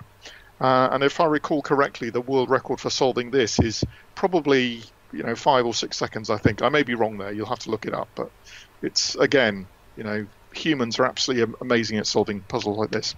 Anyway, let's get back to the robots. So I was talking about my MindCuber. So I have a second generation of MindCuber, which uses the more advanced processing in the EV3. And as a result of that, it can calculate a shorter solution, one which has fewer moves. So when most people solve the Rubik Cube, people like you and I probably would take of the order of between sort of 80 to 100 turns to solve the cube. The best speed cubers in the world probably take more like 40 to 45 or 50 moves, something like that. The robot that you showed earlier, the NXT MindCuber, probably also takes about 40 moves. But the one I'm about to show you, if my tech allows me to switch cameras, can solve it in usually about 25 or 26 moves, because it's got a more powerful processor and so on the EV3 brick. We're actually going to show it working now. It can calculate a better solution. So forgive me if this doesn't work. There'll be about a second pause, I think, while I switch cameras. But I should have a camera pointed at a couple of my robots. Here we go. Fantastic. And hopefully the audio will still be here. How about that? That's better. That's the one. Okay. Don't know what happened, but yeah, I'm back. Okay. Right. This is live. Do we look like we care? Go for it. No epic fails here. Indeed. So this one is very similar to the robot you've seen before, but because it can calculate a short solution, it should be able to solve it a little bit faster than the other one. So what you noticed when I first put the cube in was that it just started automatically on its own. I didn't need to press any buttons. That's because this here is an infrared sensor. It's a bit like the sort of security sensor that you might have in a building to detect people walking around.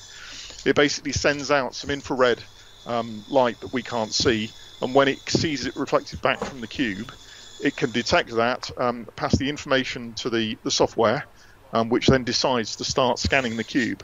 And that's what it was doing then. You notice this sensor here, which is a color sensor, was being moved over every piece on the cube. And for each piece, it was able to get back some readings from the color sensor, which told it what color the piece was. Once it scanned all of the pieces, the software then runs an algorithm, as I said, to work out a good sequence of moves that will solve the cube. And once it's done that, what it's doing now is it uses that sequence of moves to decide which motors to control in which order, to tilt the cube, to turn it over, and to turn each face at a time. So just quickly, you can see that this arm here can tilt the cube. The turntable can either rotate the whole cube or it can turn the bottom face. Wow. So the algorithm in the software has to keep turning the cube over to make the face that it needs to turn next be on the bottom. Okay, and as you can see, it's getting quite close already. There we go. That probably was about 90 seconds, including the scanning time. Oh, must try harder, David. Sorry, it's just not good enough. well, you've already seen CubeStormer 3. Unfortunately, CubeStormer 3 is not with me at the moment because it's with my friend Mike. But what I do have alongside it, this is another robot that I created. Actually, I did this one on my own without Mike, although he and I may be working on a faster version of this in the future if we can. This one, I don't know whether you can see very clearly in the camera shot, but there's a smartphone here.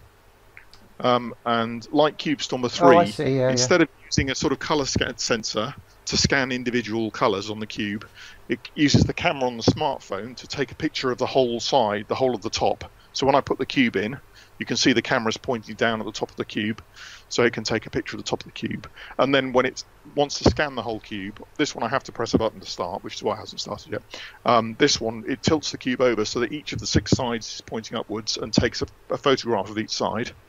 Then it very quickly on the smartphone calculates a very efficient solution for solving the 4x4 cube, and effectively does the same kind of thing as this. It then uses the information about which moves to make to tell the programs that are running on each of these EV3s. By the way, this has 8 of them. The reason it needs so many is eight computer brains, basically Lego computer brains. Wow. That's right. Although they're not actually doing the solving of the cube itself, the solving of the puzzle, they're just controlling the motors. But hang on. But the thing is that these are Lego kits. They're £200 or £300 each. So you've got about £1,000 worth of Lego motors there and robots, haven't you? It's nearly double that, actually. Wow. So this is not one to try at home. 250. Gosh. But yes, so this is not cheap. So just going back briefly, actually, the reason that I designed this one, Minecuber, with just one EV3 and so on, this is specifically designed to only need the pieces from one Lego set. So I've actually published the instructions for this on the internet, so anybody who wants to, as you've already done, can build it themselves. This one I'm not proposing to share, mainly because there would be very few people, I think, who would build it because of the cost and so on. Well, one thing I would say, David, as well, is that the Lego Mindstorms, whatever it is, 2.01 that I've got in bits down here, that was £350 10, 12 years ago when it came out. And it's important to note, this was before smartphones were invented as well. So these are really old-fashioned, slow computers. But you can actually buy those on eBay now for about £50 or £60. So people don't, and Lego may or may not like me for saying this, but I know that they're environmentally responsible and they want everybody to do this. Go on eBay and look for the Mindstorms. Is it the NX 1.0 or 2.0, David, they want, or either? It needs the colour sensor, the 2.0. 2.0, so NXT 2.0 is on eBay. You can get them for 50, 60 quid. Maybe get your school to buy one, maybe raise some money by doing a little project or something, a bunch of kids getting together. And then you can download the instructions on how to build these robots. And then you can actually download the program, and you can even change the program yourself so it does different things. So this is so generous of David to have done this and now share it for all of you to build yourselves. It's just incredible. And I built this with my sons. It's really very straightforward. And if you do have any problems, I shouldn't say this maybe, but David's very generous, and other people help each other on his Facebook page as well. And we'll be getting all this up on our Rocket Kids Club as well when we get that going next week. Sorry, David, I'll let you crack on. No, that'd be great. Thanks for sharing, Nick. So going back to this one. So the reason that we need so many of these EV3s is not because of the computing power, but because each EV3, there's a limit to how many motors it can drive. You can only connect 4 motors to it. And in order to make this as fast as it is, I think there are something like 28 motors in it. I can't remember exactly. But you can see there are 4 motors here for just this one arm, and there are 4 arms. So that's obviously 16. And there are quite a few inside to turn the turntable and so on. Anyway, you're probably all bored by me talking now and want to see it. As I said, this is a 4x4 David, you could talk all day. You're such an inspiration. Don't worry about that. Okay, let's carry on. The human record for solving a 4x4 cube, I think, is around 18, 19 seconds or something at the moment. But this is the best I've done so far. So here we go. 3, 2, 1.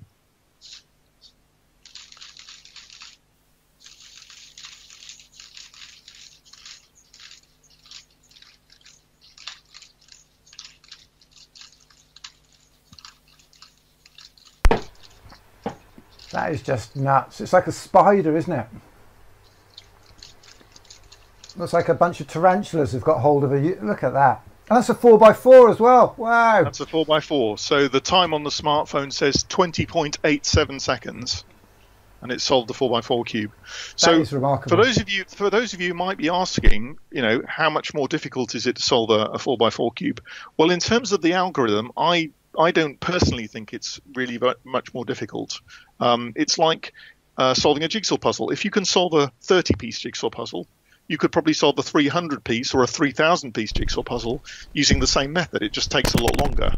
And the way I think about solving Rubik cubes is kind of the same. So for me, the 4x4 cube isn't really any more difficult.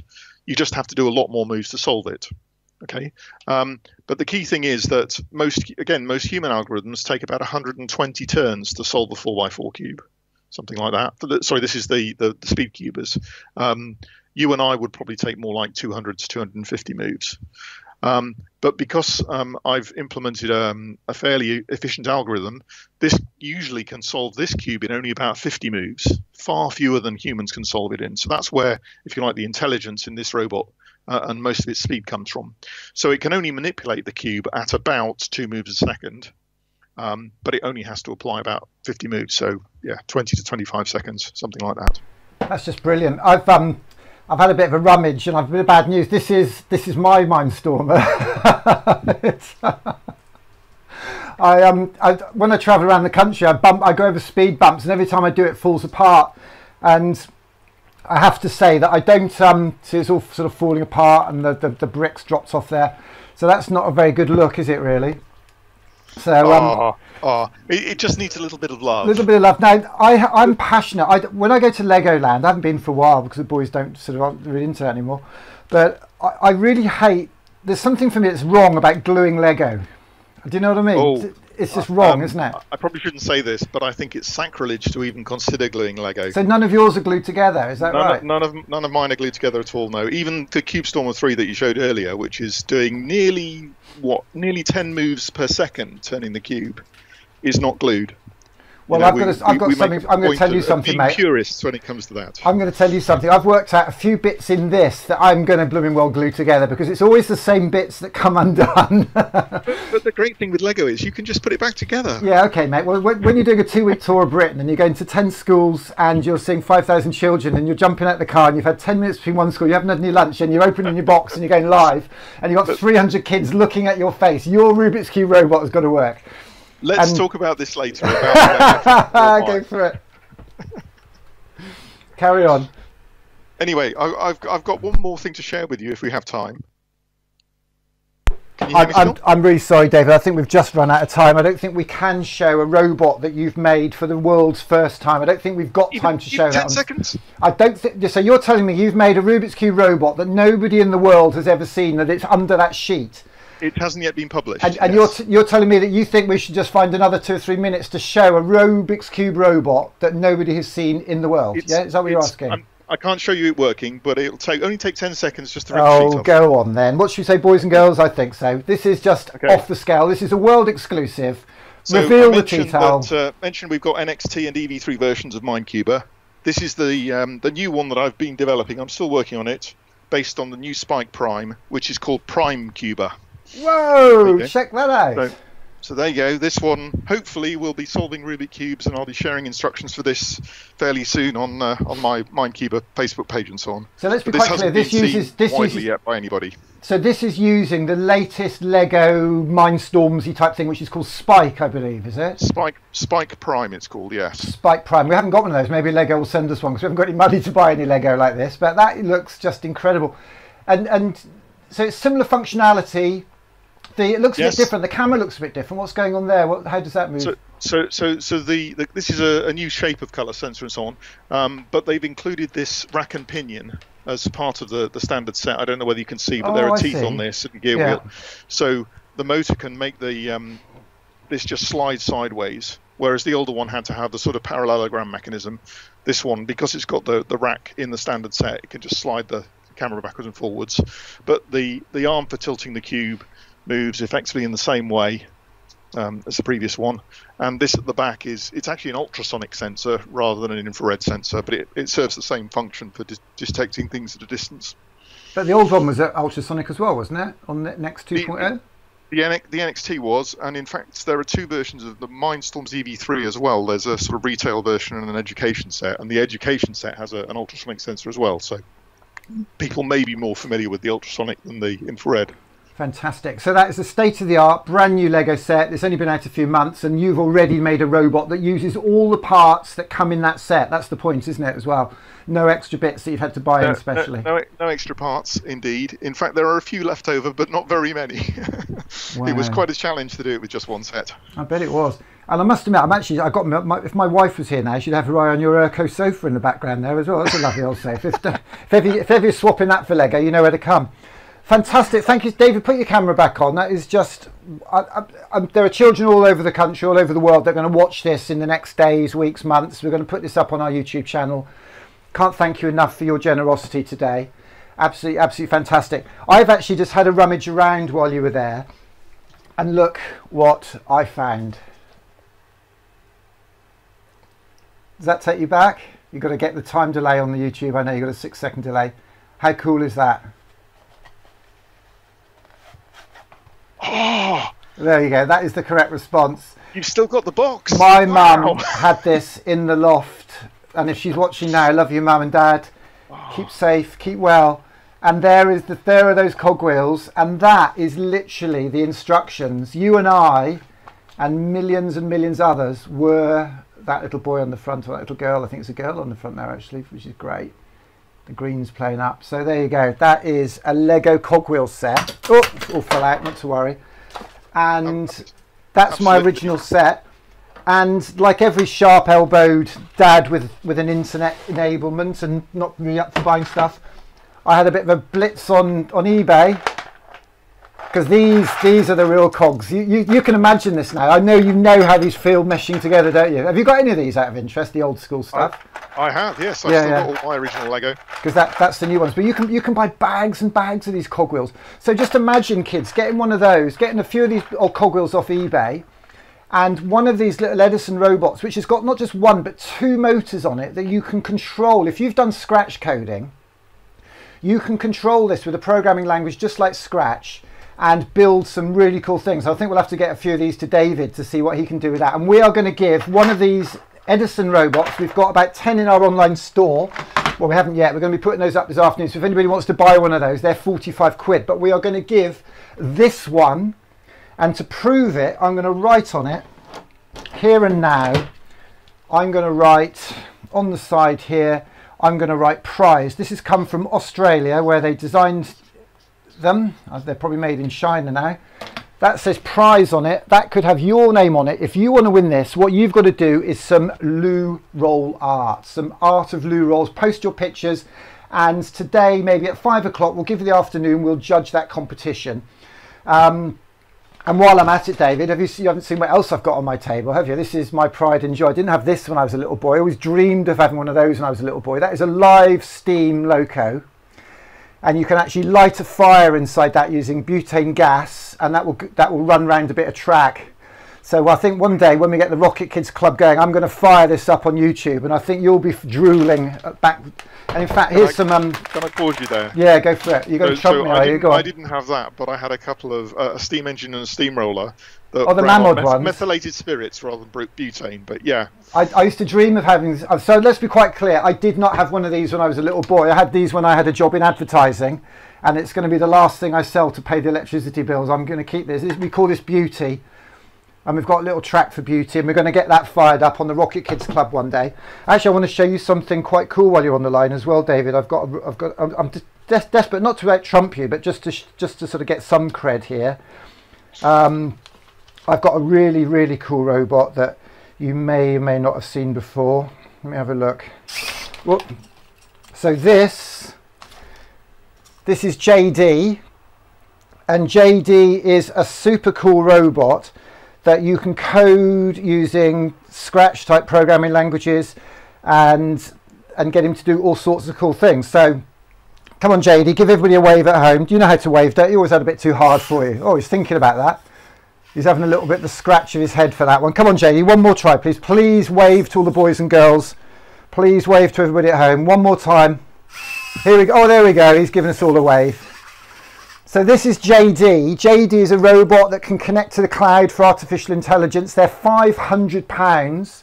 They're designed by a company in Canada, and they gave us this one at the Bet Show this year. I could not believe my luck. He just gave it me. So I love what you're doing. Take this. And here he is, live on the internet. If you'd like to win one of these, they've given us another one. Your school community can win this, and we're going to be judging and giving this away. We're going to work out what the competition is, but any parent and child working together, any school can win this for their community. So that's JD. What do you think of that then, Richard? David, do you like that one?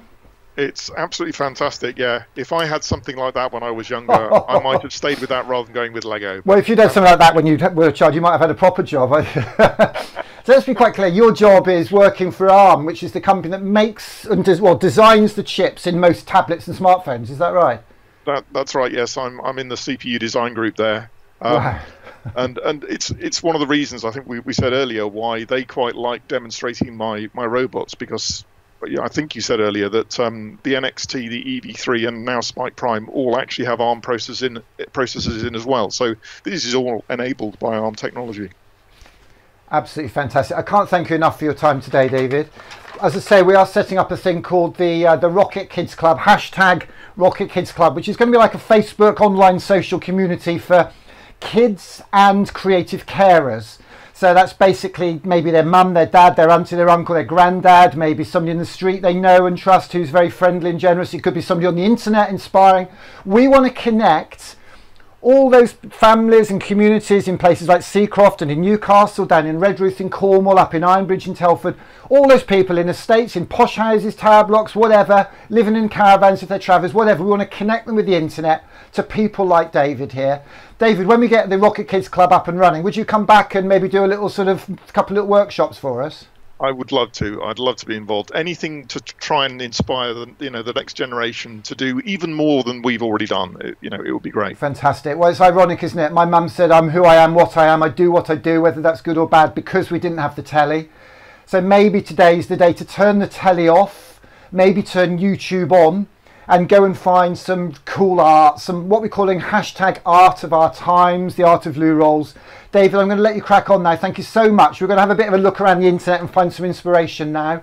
I've got a mum actually in Leeds, and her son Rowan I know are going to try and Skype in, and they're going to show us an invention they've done and a gadget they've made. So do stay on the line, well, stay on YouTube and have a look at that, won't you? But thank you so much. If you could post a link to your YouTube channel in the comments, that would be great for people as well. Would you do that? I will do that, yes. Bless you. Big round of applause from all over the world. I know Chris Dyson, bless him, poorly in bed. Chris Dyson will be so amped. You'd have given him a lease of enthusiasm and boost to get him through his sickness, I'm sure. Thank you so much, David. Okay, you're welcome. Thank you very much for inviting me. I've had a great time. Amazing, thank you. Wow, how cool was that? David Gilday there, Lego robot engineer extraordinaire by night and by day, literally working in the team, designing the little black chips that go into smartphones and tablets and computers all over the world. So they design those chips and how they work. David, I believe, works in a team that tests them, and that's not a case of sitting there with a test meter. That's working out algorithms, as he said, programs to work out the best ways, because these things have to be really efficient. They have to be super fast. Every generation, every time they make a new computer chip, it has to be faster and better than the last one. And it's his job to make sure that they're doing things the quickest possible way. It's just remarkable. And as he said, these jobs rely on those skills that we're talking about today. Collaboration, teams working together, people who do one thing working with somebody else who does something else. I used to work for a company where I did my year in industry. I did an electrical engineering degree at Loughborough University. I had a year in industry, and we invented a machine that could measure how high a little silicon track was on a silicon chip, and it literally dragged a little metal thing and a magnetic thing recognised it, and they could measure a millionth of a metre. And I'm sure that was old tech, because that was 30 years ago. Be careful showing my age too much, shouldn't I? So where are we now? Let's just flick through this just quickly. We are just about hopefully going to go back to Parklands, to the Seacroft estate, sadly today without our dear friend Mr. Dyson, who's poorly. And I'm just checking my messages to see if anybody else has come back to me, because a few people oh, hello, I've just had a message from Ed Finch. Is he around? Let's have a look. Oh, we might be able to get Ed Finch on. That would be lovely. So let's see if we can get him to Skype in. We've got, yes, brilliant. Okay, so we've got Leanne Burkett. What I'm going to do is I'm going to run a video. I'm going to try and get Leanne logged in here. I don't think she's Skyped in yet. Let me just have a quick look on the Skype. Just to remind you the craziness going on here. We have got, is that working, that camera? Let's have a look. That should work. Why can't we see that? Number 2. So let's show you the craziness on the table here today. We've got all sorts of stuff. So we've got 3 computers over here. We've got Skype computer 1, Skype computer 2, Skype computer 3. The audio for those mix on a little mixing desk down here. I've only got 2. I need to get a 3rd in. This is my son's laptop, which is connected up for streaming. This one here is running PowerPoint. We've got Beauty the Steam Engine there. And in the middle of it all is this amazing box of tricks here, which is a vision mixer. And all these video things, so they've got camera 1 and 2 here. So every time I press a button, what's on the screen changes. So that puts that camera back up. Oh, it's a green screen, wonder what that's all about. That puts that picture up, that puts nothing up because they're black, there's nothing on there. That's laptop 1, there's laptop 2, there's laptop 3. So let's go back to that one. and be ready to roll with that. I can put stuff in windows and videos. We've got a camera on the screen up on the top there, that's filming me, and then over there is a video and a clock which shows me everything that's going out, so I can see all the different channels. I can see the picture that's going out live on the internet in the top right. I can see the picture that's coming up next and all those other icons. So you can see hopefully there that we've got the 3 Skype channels in the bottom right hand corner. I've got me in number 1, and I can press any button I want. I can even pop myself over that like that because I've got the green screen, and that mixer can take the green out. So this is fantastic. So I could literally be anywhere. I don't know if you saw me, I was on BBC Breakfast the other day, or everybody thought I was, but in fact I was here. Of course I was, because I'm obeying the government's guidelines on travel. We had the chance to go to Cornwall, but we decided it wasn't responsible. We decided it wasn't safe. There's a massive issue down there in Cornwall about safety and pressure on the health service, and we felt that it was totally irresponsible, so we stayed here. In fact, I've been to Glastonbury, as I'm sure you've noticed. There I am suddenly coming from Glastonbury. It's absolutely incredible, isn't it? And I've pretended that farmer Michael Eavis has let me borrow his stage because he didn't need it. So we've got all sorts of craziness at our disposal and fingertips here. So let's cut back over there. Why isn't that working? Okay, let's get that back over there. Here I am back at Parklands Primary. I'm very quickly going to play a video. I'm going to see if I can get one of the mums there on the Seacroft estate who's been working with her son to do some incredible stuff. I'm going to play the farm again, the video that inspired us to go out on the streets on Thursday night, to clap, to make lots of noise, not just for the NHS, who are leading the vanguard in the most brutal situations, almost warlike conditions these people are working in at the moment, but we're clapping for everybody who cares, every one of our key workers, the bin men, the delivery men, people out and about, the policemen, the firemen, who've got a really tough job at the moment, keeping people indoors, keeping them moving, stopping them sitting down, the park keepers. We love you, parkies, really, even though we give you a mouthful. We love you all, but most of all today, this is going out for a bunch of people who are keeping our children safe, keeping them inspired, keeping them educated, keeping them fed. People like the legendary Chris Dyson up there in Parklands. And as a thank you to them, we're absolutely delighted that the farm, Pete Hooton and Mr. Mullins have allowed us to show this song. I've got to make sure my telly doesn't turn off. There we go. They're allowing us to share this song with you. A song, an anthem for our time, an anthem about togetherness, an anthem about community and connection, an anthem from a city that for us has been very special, the birthplace of a number of amazing creative people, the Beatles obviously, Ken Dodd, the Sir Ken Robinson, people like Ken Heaton, who's running an amazing school there, Florence Melly, and the amazing schools down there in the Baltic Triangle, the Life Sciences UTC and the Studios School, the North Liverpool Academy, all those incredible schools we've worked with in Toxteth and all over Liverpool. This one's for you. Sing it loud, put your hands in the air, be very proud of the art of your city.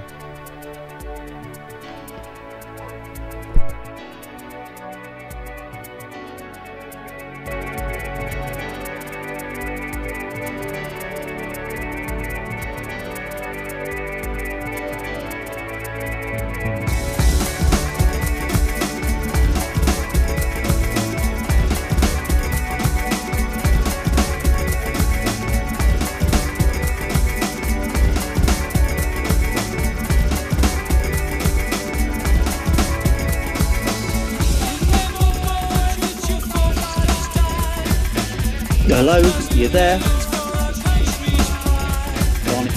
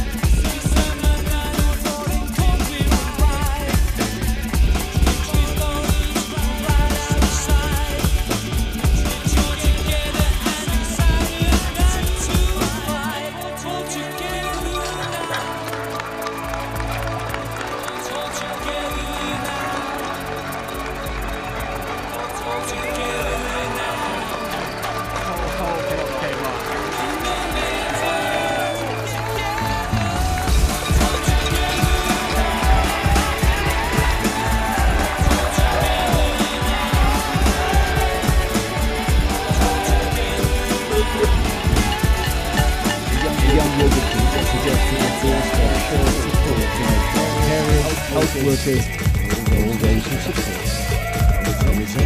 Some of it has begun before what is actually also streets after streets after streets. National moment. Thanks and togetherness.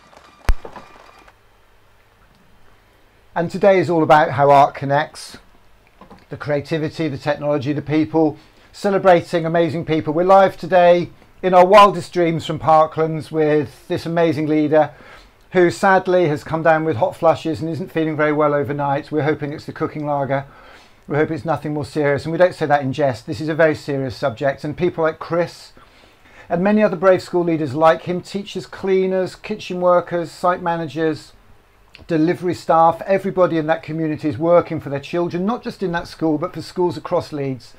I know Phil Mellons, the head of children's services there at Leeds, works very closely with Chris, and they've collaborated, they've worked together to provide hot meals for school children, for children who need meals all across that city. And it's great to see the leader of Leeds Council acknowledge the work that Chris and his colleagues have been doing.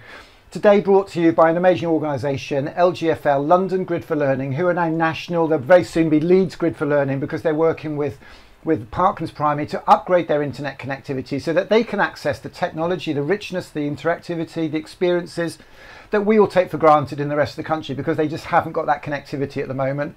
And you can be sure that John Jackson and his team are going to be giving them the very best in terms of internet connection. But it's not just about the technology. It's about the content and the resources and the support and the advice and guidance that John and his team give.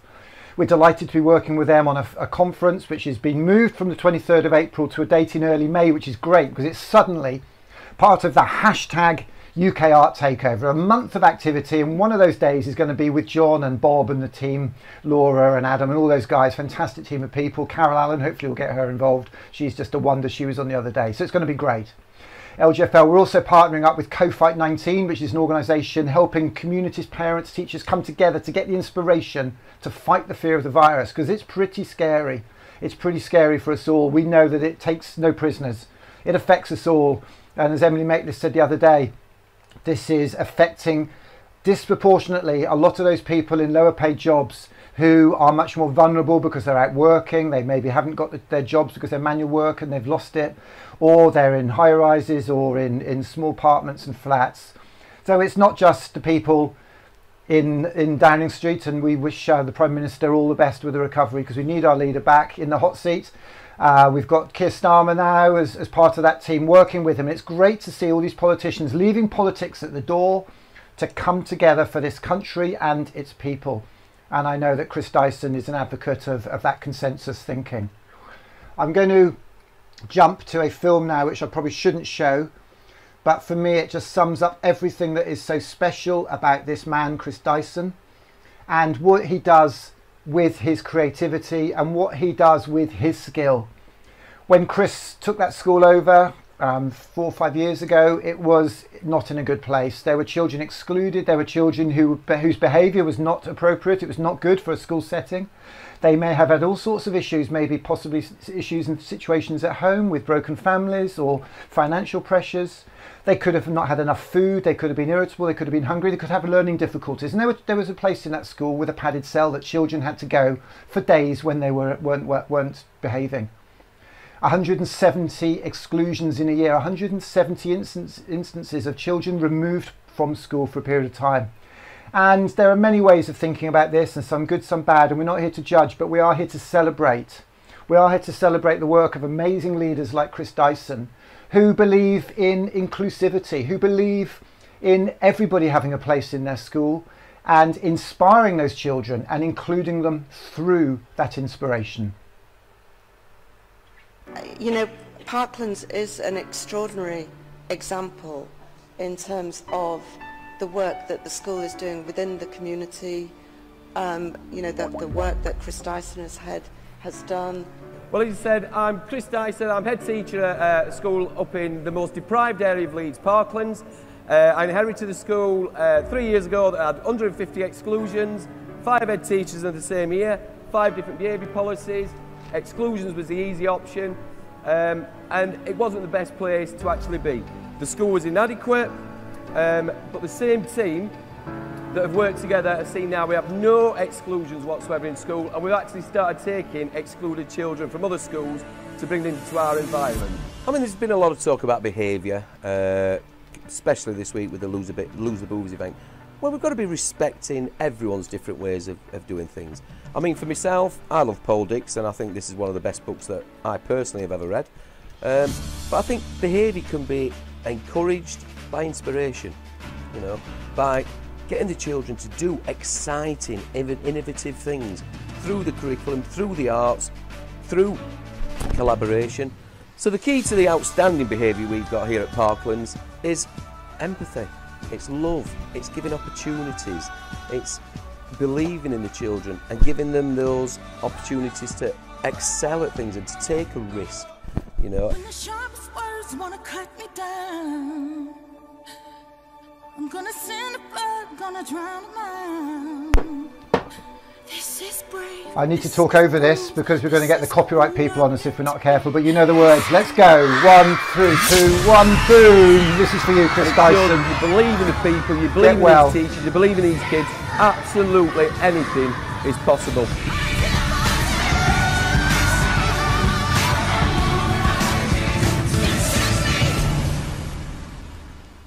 That is one amazing man. That is one amazing school community leader.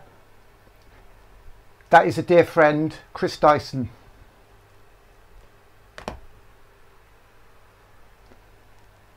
And today is for you, Chris. We have got, I'm delighted to say, a very, very special guest on the line at the moment. Let's just see if I can get this.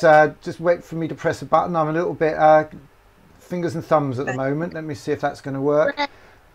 And on the screen there we have, by the look of it, we actually have Leanne and Rowan. Can you hear us, Leanne and Rowan? Yeah, we can. Fantastic. Hello, Rowan. How are you, young man? Are you okay? Yeah. So you go to Parklands Primary, do you? Is that right? Yeah. What year are you in? Yes, Rowan's in year 1 in Miss Sunderland's class. Miss Sunderland. Big shout for Miss Sunderland. Do you know Miss Hattersley? I don't personally. You know Miss Hattersley, don't you? In school, Rowan? Yeah. She was year 6, so she did some great work for us. She got all the children to do some drawings for us in our Rocket Kids book. So all the pictures in this book with, do you know, I don't know if you know Macaulay, but all the pictures in there were done by Miss Hattersley's class. You got Miss Nolan. Do you know Miss Nolan? Yes, we do know Miss She's Nolan. an amazing lady. Fantastic teacher. What an amazing, you've got Beth there, lovely Beth, the lovely Beth, this is for you, lovely Beth, and Chris Dyson. So Rowan, what's your favourite subject? What do you like to do most at school? Work. What work though? Which subject? Oh, that's the correct answer. He loves science, anything sciencey. So what have you been doing? You've been locked in at home, have you, for a couple of weeks now, have you, Rowan? Yeah, Rowan was actually in hospital 3 weeks before the lockdown. Oh no. For 2 weeks. So Rowan hasn't been to school since the end of February. Oh so no. He's had a long time at home. He's better now, is he? Yeah, he's all better now, all fine, and then the lockdown happened, so he hasn't seen his teachers or any of his friends since the end of February. So oh dear, that's no good. He's do lots of things to keep him busy. I bet you have. So what have you been up to? So you're here because I just happened to see something on the internet. You put something on Twitter, didn't you, Leanne? What have you been up to? So Rowan is obsessed with anything to do with wires or motors or anything that he can, a plug or anything like that. So the other day he wanted to make a crane. So we made a crane out of bits of wood and rope and stuff that we found in the garden and in his dad's shed. Oh, amazing. Then I was at work yesterday and I come home and they decided to make it an electric crane. So they've hooked it up to, hang on a minute, I'll just turn my camera around. So they have now hooked it up. Oh, you're a pro with the camera, you are, aren't you? Look at that. To his dad's drill. So Rowan, would you like to tell everybody what you did?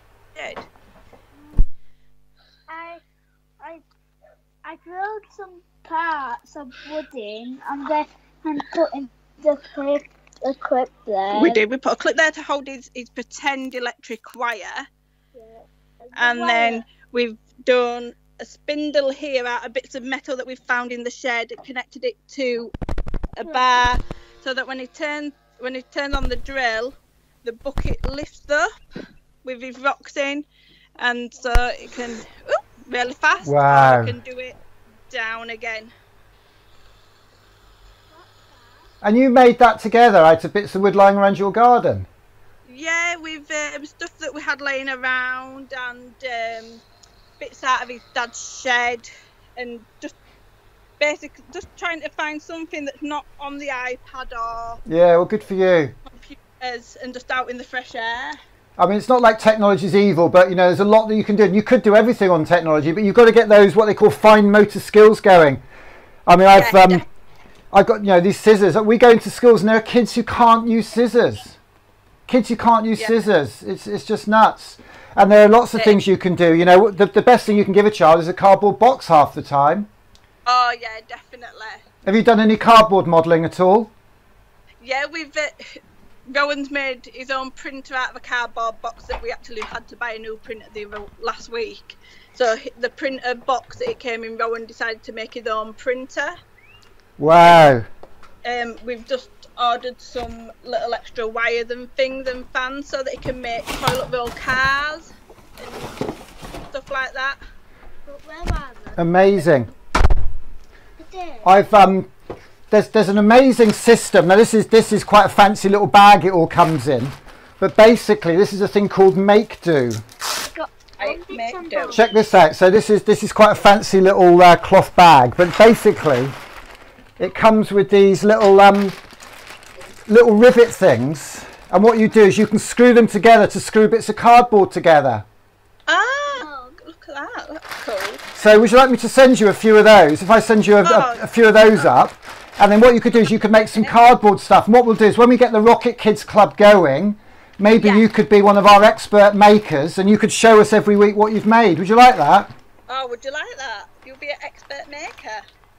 Yes. Do you fancy that? Well, we'll send you one of those. And the other thing we're going to do, I've just decided here and now as well. Did you see the robots there, Rowan? Did you see the Lego robots? We did, yeah. Did you think it was cool? It was very smart, wasn't it? Very. Have you seen me come to your school? Have I been to your school since you've been there? Yeah, Rowan was, because he's in year 1 this year, so he was there when you did the rocket launch. Oh, you saw the rocket launch, did you? That didn't go quite as well as we'd hoped, that one, but less said about that the better. I got it to castle. We did make a castle. Let me have a look. I've got something here I wanted to show you. I'm more fingers and thumbs here. Do you remember the robot that was in these little boxes here? Do you remember those little robots? Have you got any Lego? Have you got any Lego there? Oh yeah, we've got loads of Lego. Okay, well I'll tell you what I'm going to do. I'm going to send you, Rowan, I'm going to send you one of these Lego robots for free. Thank you. And what I want you to do, I want you and your mum to watch us on our Rocket Kids Club, and every week we are going to teach you how to code one of these little Lego robots, and you can use this to make a crane. Oh wow, we can use the robot to make a crane. Yeah. And I'm also going to send you this. Now this is a bag of Lego that lets you build a bulldozer with this robot. A bulldozer? Wow. Have you got a laptop there, Leanne? Yes, we have. Good, because I can't give you a laptop. I'm using all my laptops. I'll send you this week. Oh, lovely. I'll send you that this week. You are my first official maker family in Leeds. And I want you to keep me posted. And I also need you to do something with a toilet roll tube today as well, because we need to get the buzz going on that. And you can help me build some community up there in Leeds. Do you fancy helping me with that? Yeah, that'll be ace, won't it? And one more job, because you're now officially part of the team. What I need you to do is I need you to download the template and draw a heart logo like that. Can you see that? Right. Everybody in the family who's going to get involved, do one of those, and I'll print you a t-shirt like that, and I'll send it up with the robot, and then you'll have that maybe next Tuesday, Wednesday, for the first ever Rocket Kids Club session next Friday. Is that cool? Oh yeah, that's amazing, Rowan. What do you say? Thank you. He wants so to get on and much. make stuff. And look what I've got, Rowan. You can't have this because I'm going to make myself a crane later on. Ha ha! You're going to make a crane later, like yours? Fantastic. I made it the helicopter. Oh, you did, but that's got no electric on it. That is just amazing. We're going to do Lego, we're going to do cardboard. And check this out, Rowan. I have got, this is called Beauty. This is Beauty the steam train. And I'm going to bring this up to Leeds and we're going to fire this up at Parklands Primary when we get out of our lock-in. How about that? Would you like to see this steam train work? Wow. Yeah, I have to get my insurance sorted out for that. I think I'm insured for that. We'll have to check that. I can do rockets. So it's just so amazing. We're going to finish now. I'm going to connect with an amazing teacher, a chap called Ed Finch. The day I met Mr. Dyson, I was in the school on a Friday morning. He invited me back to his house that Friday night for dinner because that's the sort of guy he is. And I had dinner with Sally and the family and the kids there, Sammy, and we had a lovely, lovely evening. And there was a man there, an amazing teacher who was in Leeds called Ed Finch. And I'm doing a festival with Ed at the end of May. We're doing a 3-day festival and Ed is just about to come on now. And Ed is going to play the ukulele and we're going to sing a song which is an anthem. Not only of the teachers that meet at Primary Rocks every year in Salford, unfortunately they couldn't do it this year, but it's an anthem for school teachers, leaders, families, communities all across the country. And I'm sure you're going to know it when you hear it because the children sang it that morning that I came to Parklands Primary. And Mr. Dyson gave me a hug and he showed me a little letter a girl gave him. So we're going to play that video now. I'm going to get Ed Finch lined up. He's going to play it on his ukulele and we're going to sing out of this amazing morning we've had here together. Thank you so much, both of you. Fantastic. And I'll be in touch. Get your address, DM me your address and we'll get that off to you in the post next week. And we'll see you next Friday. # Rocket Kids Club. So much, I will see you next week. Bless you. See you, Rowan. Thanks, Leanne. It's been amazing. I'm sure you've made Mr. Dyson very proud. And the whole community there. Absolutely wonderful. Thank you, bye. So that is what this is all about. This is about connecting communities. It's about connecting me and whatever I am and whatever I do with families and communities like that all over the country. They're in Parklands, but also in Tyneside, on North Tyneside. We're working with the North Tyneside Learning Trust. We work with school communities in Liverpool. We're working with school communities in Cornwall. We were down on the coast in Devon just the other week, in Beer, in Seaton. Fantastic work going on down there. And we're going to be working with school communities all over the country because in May we are doing the # UK Art Takeover. We're doing a launch event in Parliament and we're travelling across the country. We're doing an event with LGFL and we're going to have the most amazing time. So I'm going to freeze this. So I've got a button here called freeze. So I can look at this and I can freeze. Let me just think of something I want to say. Freeze. So that freezes and I can talk, which means I can now go to my laptop and I can get Ed Finch lined up. Gonna get him on there now. Let's make sure we're doing that, getting that all sorted. And then over here I will find the film that I want to show before we get Ed Finch live on the line. So bear with me, we're minutes away from ending this if you're because this is what FunDay Friday is all about. It's the magic of children, communities singing, having a happy time. So let's imagine that we are now in Leeds in an amazing school community. Let's imagine we're in the dining room there at Parklands Primary having a quick cup of coffee because it's FunDay Friday. Well, it will never be the same without Chris Dyson, there's no doubt about that. There'll never be a FunDay Friday without 300 or 400 children and their parents and all their carers in the back of the room celebrating the achievements of the children over the week. The children in sofas at the front eating pizza, possibly drinking some sweet sugary drinks, whatever, because that's what they deserve. Something to aim for, something to aim high for, something to dream about, something to connect them with their passion. We call it their art. And that morning I was in Parklands Primary. Mr. Dyson put a record on, he boomed out the Gorillas. He's got a massive sound system there. I think it was the first thing he bought with his newfound budget. And this was what I experienced. So an absolute wowzers of a morning, you know, FunDay Friday, assembly, and then innovation, technology, and dreams rocketing up to the sky.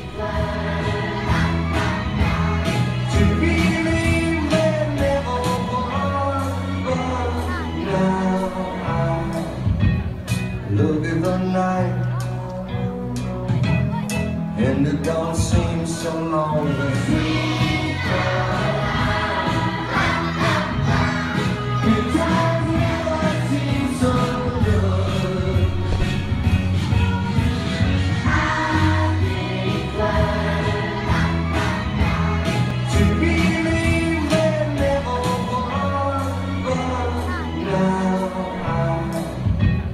Look at the night,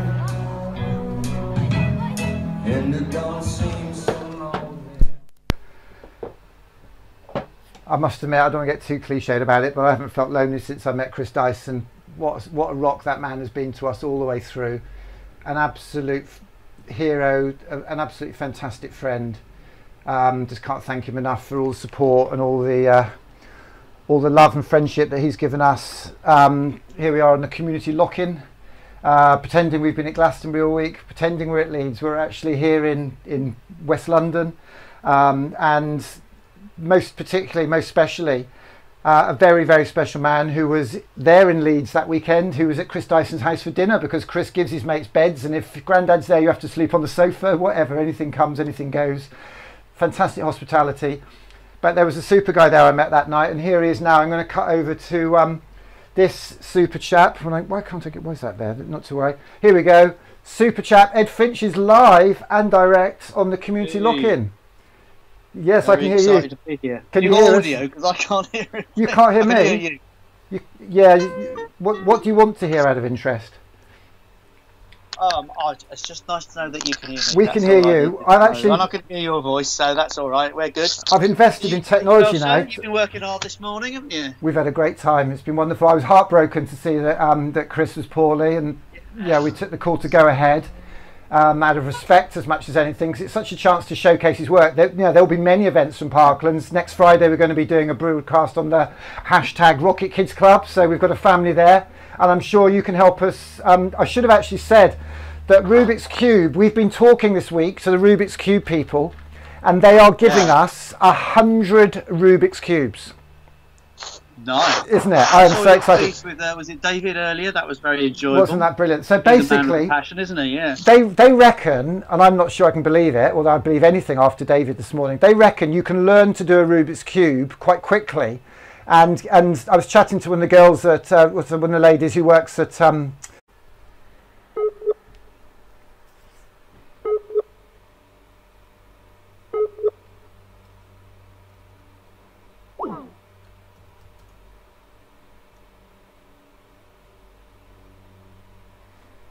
right, the web's back now.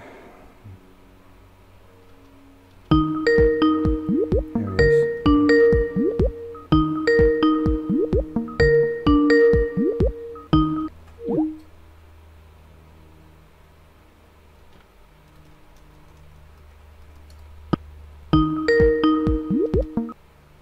Hello, mate. Hello. Did you lose your internet for a little while? So basically, I bought a 50-metre cable to try and connect to my neighbours, and they've all got the same problem, because basically whoever you buy your internet from, apart from Virgin, I think, who are on cable or optics, it's all BT at the end of the day.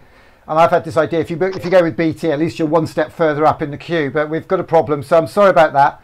I just need to check. Okay. I just need to check that we're streaming, though. Are we streaming, Sam? Can you see if we're live? I've got my tech team here, just checking that. Let's have a look. Wiggle thing. I reckon we are. I reckon we're live. Do you? Let me just have a look. Yeah, you are live. We're live, are we? Oh, it looks, I'm looking down. Okay, we are live. Sorry about that, everybody. Yeah, we're live. This is real world. Do we look like we care? We're not afraid to fail. So Mr. Finch, we've just warmed up. We've just raised the bar. I think one of those special songs that are so special for all of us is "Sweet Caroline." I wonder if that's the song that you could knock out for us. Is that an option? Just wait a second, because I'm going to get some visuals. A song that particularly impinged on my mind, particularly "Sweet Caroline." I guess we all know it, don't we? Well, until I visited Parklands and Chris singing it with his children. But hang on, Graham Andre and him did it at Primary Rocks, didn't they? Yeah, that's right. Yeah. So it's turned into a special song for a lot of people, hasn't it? Can you just wait 1 second? 'Cause I'm just going to pull up a video to run behind it, because where it began. Well, I'll tell you where it began for us. It began in Parklands Primary that day. But then, to be honest, I think one of the most important things that began for me was Primary Rocks. Have you ever been to Primary Rocks? I have been to Primary Rocks. That's I was your there crew, last year. Yeah, I missed it this year, of course, because of the close down. No, but we had a good time. But I think that was Sweet Caroline year, wasn't it? It was, I think, yeah. And we sung something by Five as well. You did what? They Sorry. all slightly run into one, don't they? These things. Could you do me? Northern Rocks. Can you move yourself like slightly right in the picture a little bit? Do you think, like swivel your camera around a bit, or yourself, the camera or you? Is that a bit better? Like swivel your camera around a bit, or yourself, the camera or you? Is that a bit better? Head in with you're headless at the moment. You're chopping your head off a little bit, just a touch. Let's get this right. We've got 5 viewers, I think, but we're going to have millions. It's a bit like your you've been doing your pandemic. 8, have we? 8? Whoa! You've been doing hashtag pandemic music challenge, and then kind of crying into your sort of cooking lager that you only had 30 views. And then by tea time it's 1,000, and then about lunchtime it's 5,000. It's just remarkable, that constant cycle, isn't it? So yeah, let's crank this up then. So let's do the song, yeah? Hang on a second, I've got to get that on the right thingy bob. I'm on the wrong, what's it? Hold on. I need to duplicate my screen. We good? We good to go? We are good. I'm going to pull you up in a little window there. And yeah, we're good to go whenever you're ready. Are we ready? Here we go. 1, 2, 3, 4. Come on, everybody. Sweet Caroline. Ba, ba, ba. Good times never seem so good. I feel inclined to believe they never would, but now I look at the night, bum, bum, and it don't seem so lonely. We fill it up with only 2. And when I heard it runs off my shoulder, how can I hurt when holding you? Everybody, here we go. Warm, touching warm, reaching out, touching me, touching you. It seems so good. I feel inclined to believe they never would, but now I'm. Finish there. It's a beautiful one. Big finish. 3, 2, 1. Oh my goodness, Ed Finch, you are a rock star. you are wasted. We were chatting to the creative director, the music director of one of the biggest stages at Glastonbury the other day, Shangri-La. We had Chris Tofu on the show Wednesday, and he was saying how they're looking to, because Shangri-La is what they call off main stage, which is all the really crazy creative stuff, you know, the big fire throwers and all the big Pantechnica and stuff, and the secret little hollows and the little places you go around the back, and they're looking to recreate that as best they can in an online environment, like a Second Life type thing. They're actually talking to the Second Life people about building something like that. And you know, everybody's going to say, yeah, but it's not as good. Well, no, it's not as good, but we haven't got that option. So if we can connect, and you know, I think what we're doing today is possibly a bit different, a bit better maybe than a Zoom or a Teams or a Skype. Well, we are using Skype, but at the end of the day, it's your creativity and that connection. And if we can bring people together some way, it's been remarkable how technology. Years ago, you know, the connections that we're making electronically, you know, whether it's Twitter or whether it's Skype or whether it's Zoom, people are having a totally different experience. Of course, it's not the same as being in the same room as people, but it's something we can do that's making this possible. You know, there's a lot of loneliness out there. And every time that you reach out, whether it's something like what you're doing today, Chris, or whether it's something that we're doing on the Twitter, every time we reach out, we might be reaching out into the void, you know, someone out there, it's what they need to make them feel connected and to make them feel that they're still part of something. We're all still part of something, but we just need that reminder. And it's amazing what technology is doing. There you go. Put it there, mate. Put it there. Put your hand up there. Look. You're 10 seconds behind. You're 10 seconds behind on visuals, aren't you? There you go. There's a 10-second delay on the visual. That's any trouble. Thank you so much, Ed. You got another song. Did we have another one lined up? I can't remember. You asked me, didn't you? You said, would I maybe have a little go at All Together Now by The Farm? Oh yeah. Which is, it'll be fun for me because I've never sung it before. I just think we'll do the chorus. Yeah, let's just do the chorus because, it's one of those songs where everybody knows the chorus and maybe people don't know the verse. It's a beautiful song. It's about the Christmas armistice and how the German troops and the British troops came out and played football together. That's what he's singing about. But absolutely, I think if you look at the things, it goes, remember that you're born, that your forefathers died, lost to millions for a country's pride. It's anyway, I'll sing that bit, but we'll do the chorus. But there've been times when I've wondered how appropriate it is to seize it for this moment, but I think in a way this feels like a wartime spirit lock-in, doesn't it? Does it feel appropriate to be picking that song at this time? Yeah, well, he was, I've forgotten his name, the chap who wrote it, he was on a thread on Twitter with some friends earlier this week and mind me appropriating this. And Ken he Mullins, said, no, listen, run with it, take it. So I don't think he minds at all. I think he's happy with it. Do you remember his name? Let's credit him. Ken Mullins, I think it was, yeah. And Peter Hooton is a cultural ambassador for Liverpool now, does a lot of work with the museums, the galleries, representing Liverpool across the city. And Ken is actually a lecturer at the Liverpool Institute of Performing Arts, LIPA.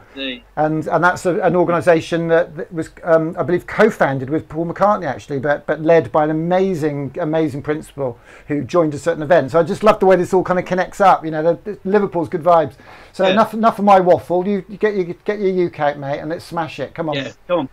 So anyway, it might be a song about the First World War, but it fits right perfectly, doesn't it, with what we're doing today and what we're all trying to do is just make sure that everybody's pulling together. We're doing the right thing. We're staying safe. We're staying home, and we're doing it together if we're doing it apart. So let's just sing that chorus through a couple of times just for fun, and then I'll let you get on. All together now. All together now. All together now. In no man's land together. All together now. All together now.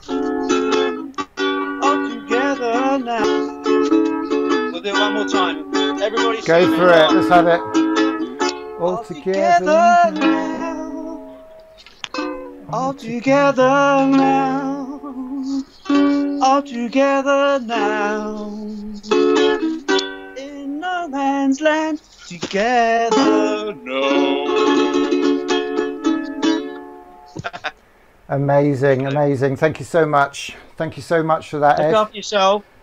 I'm going to do my level best. Going to do my level best. You had that. We performed that. Then you performed that on main stage there at Glastonbury. We mixed you up under the pyramid stage there where you belong. Because in May we're doing a whole month of art activities. We're doing a thing called the hashtag UK Art Takeover. We're having a parliamentary launch on the 1st of May, which we've been planning for months. We had committee room 14 lined up for that. Obviously that may or may not happen. But we're then going to do a 2-week UK tour. So we may go to a different town or city doing what we've done to the weekender. 29th, 30th, 31st. We're having a UK Art Takeover festival weekend. And we announced last weekend that's a collaboration with our dear Ed. That's Darren and Ed are going to leading that. You're still up for that? You haven't had second thoughts on that, no? Yeah, no, let's do it. That's brilliant. So that will be a virtual festival of some sort with everybody welcome, all thoughts, all walks of life, because that's what makes Brew Ed so special, isn't it, Ed? Tell everybody about Brew Ed in a nutshell. Brew Ed, if you haven't come across us, we get educators, that might be teachers, teacher trainers, academics, just people who are interested, school governors, anybody. We get a good few people together, say 30 to 40, we put them in a pub, we have some really short, snappy presentations, and we have discussions afterwards, because we know it's actually the bit where we're talking, where we do our connecting. We always have a pub quiz, we always have a few laughs, we always have a couple of pints. The point is, people who would never meet, because maybe they work in different sectors within education, getting them to actually talk face to face, make real connections, break down the barriers that sometimes keep us apart, and let let misunderstandings, shall we call them, creep in. It's a beautiful thing. Been going a couple of years now. If it wasn't for the close down, we'd be having a brew ed every week somewhere around the country, making real strong relationships. I think what you're care about the job. And I think what you're showing there in your education, and there's that 80% we have in common, which we should celebrate and work off, and accept those 20% differences, which might be setting specific. They might be because somebody has a political way of thinking, which they're totally entitled to, as we are. We all have our own views. And one thing a lot of people think, because I'm outspoken on some things, I am not politically aligned. I'd be just as happy to have a Labour Party MP or Keir Starmer here today as I would a Conservative. Whatever, you know, it's about finding what we have in common as much as anything, and that's what this is all about. We're not politically aligned, we're policy focused, and that's what people have to remember. It's all about policy. So thank you so much, Ed. We'll celebrate that at the end of the month. I'm going to cut back now to Parklands Primary. I'm going to sign off. Thank you so much. You are the man. See you soon. I think I'm always putting the right hand up, but it's never the right hand. Thank you very much, Ed. Cheers. I don't know if everybody's got. I don't know if people have got horrible audio in their ears, but I've got a horrible crackle in my left ear, and I don't know if that's going out live.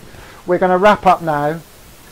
We're going to go back to Parklands Primary and remind us what we've done today. We've looked at the amazing work of that young lad there, Rowan, and his mum Leanne, how they built a crane out of bits of wood that they found in their backyard.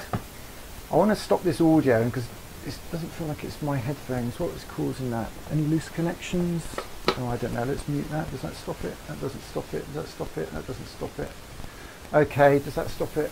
No, I don't know where that's coming from. I don't know if you can hear it, but not to worry. We saw the amazing David Gilday and his Lego robots. We heard from Action Jackson. I'm going to play that again in a moment, I think, because he's incredible. But whatever you do, if you want to win this robot, I've got one of these. I'm getting myself into all sorts of trouble because I buy this stuff and I keep giving it away. But if you want to buy one of these, we're going to have them on our Lego store or on our online store tonight. 45 quid. They're quite dear, but we're going to give one away. We're giving one of those away for your Lou art. And you can't see that, can you? There's the... we're giving one of these away today, a little Edison robot. 45 quid on our store later on today, but you can win one with your art. All we want to do is we want you to post on Twitter or Instagram, #ArtOfLouRolls, your art made with a few toilet rolls. Nothing fancy. We'll probably pick the simplest. It'll probably be an early years one, I don't know. But we want to see a parent, a mum, a dad, a carer of some sort, a creative carer, working with their young people to make some Lou Roll art. We're launching the #Rocket Kids Club next Friday. We're going to go back to Leanne and Rowan. We're going to show them what we've done. I've got a week to build. Literally, I have got to build Facebook for you this week.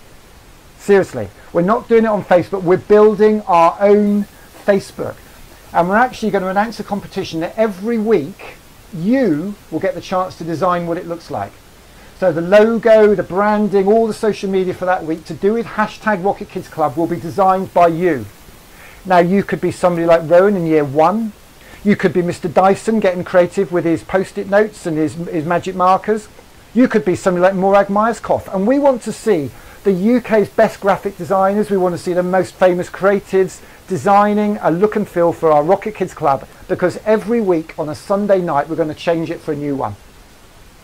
Facebook doesn't do that. They change their logo every 2 or 3 years. Google doesn't do that. They change their logo every 2 or 3 years. We're going to change our logo once a week. This noise is terrible in my ear, and if it's out there, I can't believe you're still listening, so I'm going to move swiftly on to finish where we started, with the wise words of this amazing man, Action Jackson, who wasn't able to join us today in the end, unfortunately. But let's go back to that beautiful evening, a sunny sky, a blue sky, on the top floor of Barclays building, the sort of collaborations we're looking to foster here at Steamco.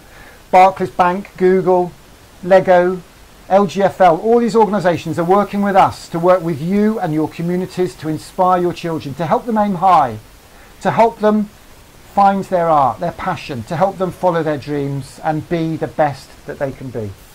My name's Action Jackson, and I'm sure you know this song that says, I believe the children are, teach them well, help them, lead the way, show them all the beauty they possess inside, give them a sense of pride to make it easier.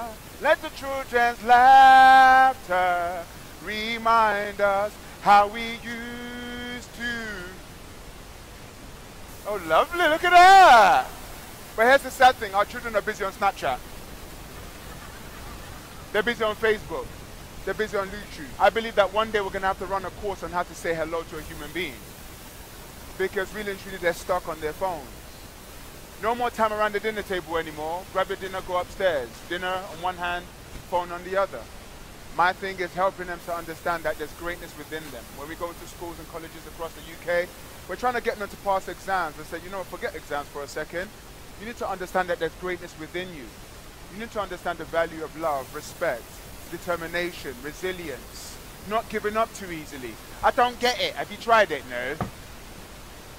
So my thing is all about teaching our children to do a couple of things, and the first thing is to dream big. Everyone say dream big. Now you see, I did that, and everybody's like, yeah, what's he doing? Yeah, if I was in a primary school right now, the kids would be like, eh. So for a second, we're going to go into that primary school space for a second. You're allowed to do so. We're on the 30th floor at the Barclays building. Everybody's like, oh, look at that, guys. No? Everybody say, dream big. Dream big. Act now. Act now. Never give up. Never give up. You're amazing. You're not singing it. Come on. See, that's the message we need to drum into their heads. Oh, yeah. Act now. Never give up. You're amazing. Sing it to someone. Go. Dream big. Dream big. Act now. Never give up. You're amazing. Come on, say it. Dream big. Act now. Never give up. Never give up. You're amazing. Everybody go. Dream big. Act now. Never give up. You're amazing. Now stop.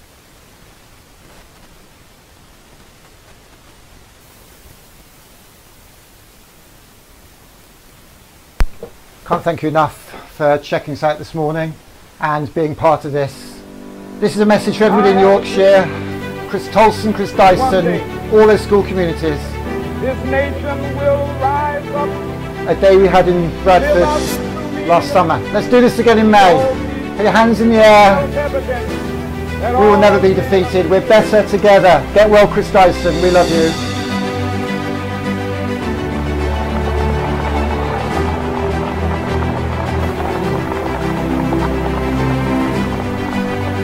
I have a dream. I have a dream today.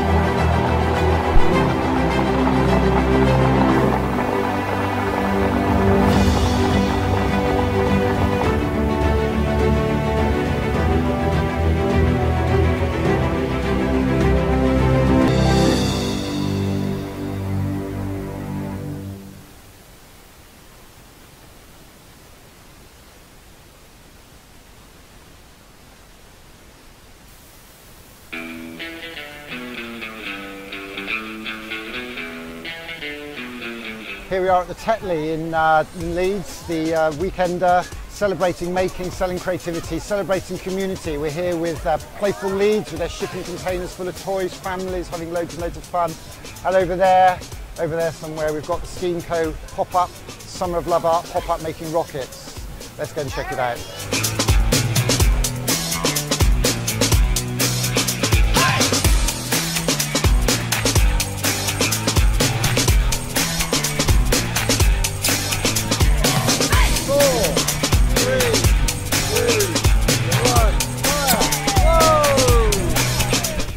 Hi, I'm from Leeds Dads and I'm here to support fathers, bringing fathers closer to their children, spending quality time with their children. I love the rocket activities for families, mums and dads, bringing them together, doing really lovely activities together.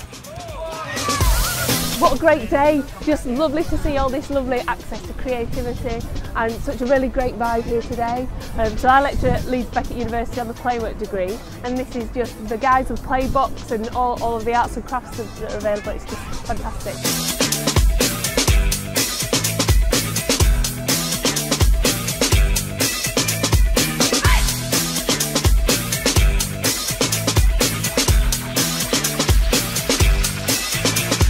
Had a super afternoon down here at the Tetley weekend working with Playful Leeds and a whole range of organisations, Leeds Dads and so on. But I think that the regret I have in a way is that I didn't see anybody I recognised from Parklands or off the Seacroft estate or a number of the other estates around the city. Maybe those children, maybe those communities don't get into the city as much, I don't know. But the thing about steam codes, what we want to be doing is taking days like today, the stuff that you see behind me. We want to take the steam code drop trucks into school communities across Leeds, across Yorkshire, across the country. And that's what we're asking for in this tour. We're asking for organisations to sponsor steam code drop trucks containing everything you need to run a steam code day. An absolute wowzers of the morning, innovation, technology.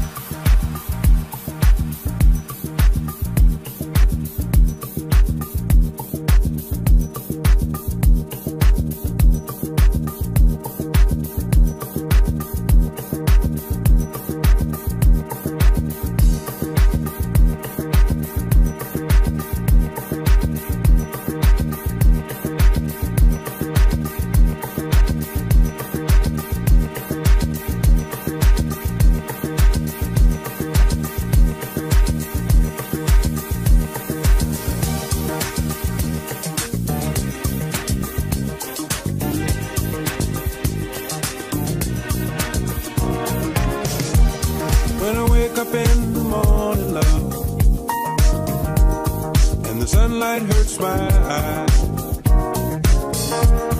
and something without warning, love, bears heavy on my mind. Then I look at you, and the world's alright with me. Just one look at you, and I know it's gonna be a lovely day.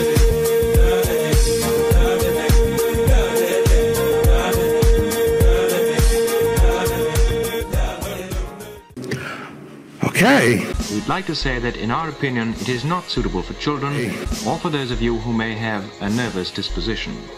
Stand up for what you care about, and together we'll turn the world inside out. At a time of political division in Britain, the artists wanted to make a strong statement of community and solidarity.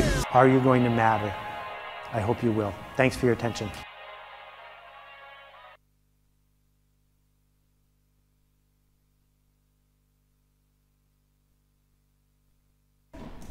Wow, well, sat here in Parklands Primary here with Macaulay and his mum.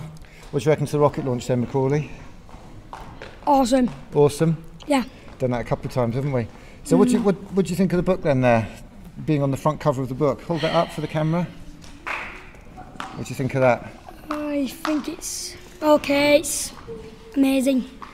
Oh, tell us again what do you want to be when you grow up? Train driver. Train driver. Do you play with that train set much, the Lego train set still? Yeah. I've mainly took it apart and did a massive death ray from the Lego people. Really? Fantastic. And Karen, exciting day, wasn't it, really? Last end of term coming up now? Yeah. Nearly, year 6 nearly over. And 3 weeks. And we had a great time. We went to the Science Museum when we were down, didn't we? Remember standing by the locos there. And what's it meant to you? You know, the stuff, the train set, and the stuff we've been doing. Everything amazing. The stuff that he does with it, his imagination is absolutely fantastic. I don't know where it all comes from, to be honest. Yeah. I built Lego train stations. And have you read stories and you read much at home? Yeah. You read with him, do you, Karen, as well? Yeah. Mainly reads on his own because that's what he's learnt to do. But barring that, we do sometimes read together, don't we, when we've got time? Yeah. And what would your advice be to parents on reading? And you know, you've just come to the end of year 6 now. I always think of things I wish I'd done. Is there anything that you kind of regret, or any advice for parents? Just read more with your children. You learn more. Connects with your children more as well when you read more. You're going to read that together? Yeah. Get your dad to read it as well. He can't read. He could read with you, can't he? Yeah. I can You teach could read him. it too, exactly. I could teach him how to read. Well, the thing sometimes if dads can't read, they like to have people reading with them, and that's all part of the experience, isn't it? Yeah. Lovely. Well, thank you so much. Anyway, cheers.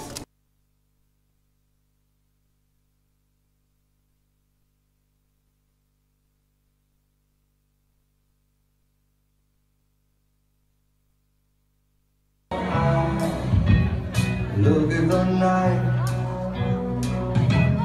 and it don't seem so long.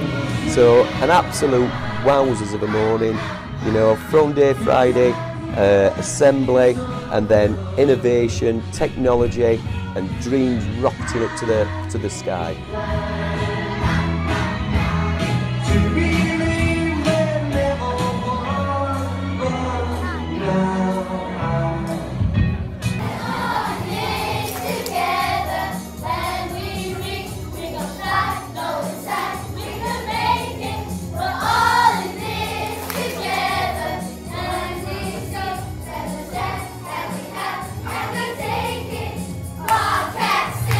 And dreams rocketing up to the sky.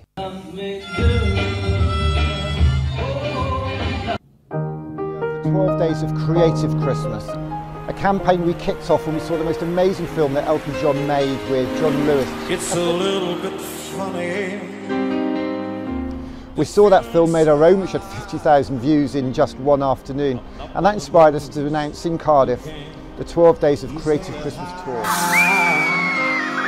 We went from Cornwall all the way through to Carlisle. In Sheffield we stopped off with John Lewis, and we were delighted when they gave us a very special present for a very special person. In Bradford we were delighted to rock up the day that Jimmy Rotherham, the music teacher at Feversham Primary, had been shortlisted.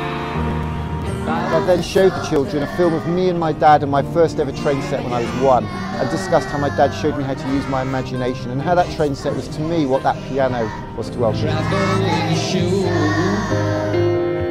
I know it's not much, but it's the best I can do.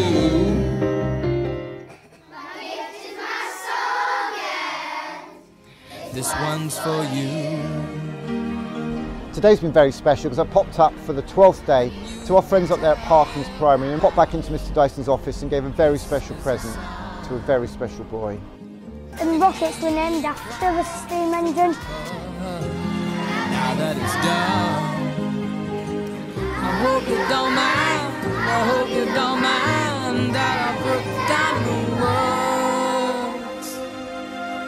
How wonderful life is while you're in the world.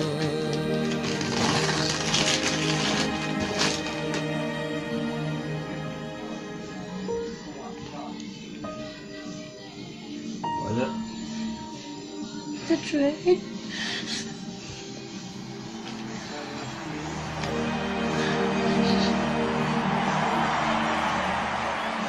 So, what are we doing today then? We're building this. We are leaving the industrial economy and entering the connection economy. You don't have to like it, but it's true. Art is what we call it when someone does something that might connect us to someone else. And I hope you really think about those STEAM skills, bringing technology and art together.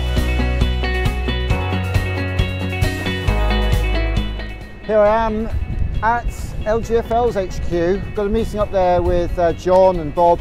Gonna have a bit of chat about this event that's coming up and their plans to support the country's needs educationally, technologically wise, as we go into a pretty tough period. John, I'm absolutely delighted you've invited me to come and do the closing keynote for your curriculum conference on April the 23rd. But where are we at with that in a nutshell?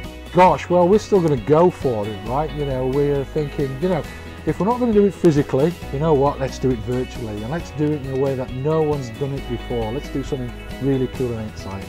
Okay, well, I announced the other day that I'm calling my part of the day the hashtag LGFL Art Takeover. Art is the combination of creativity, technology and people. If there's one organisation that gets that, it's you guys. I'm going to make a little announcement here and now then. Well, I'm delighted to say that we've been given one of these JD Easy robots.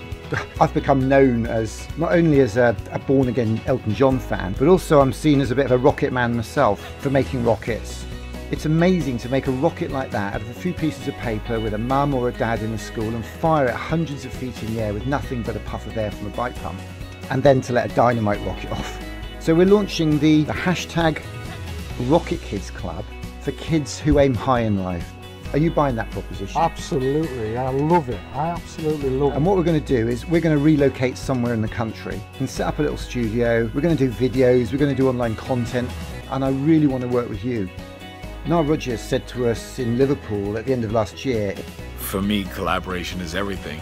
So for us, from January the 1st, the theme was collaboration.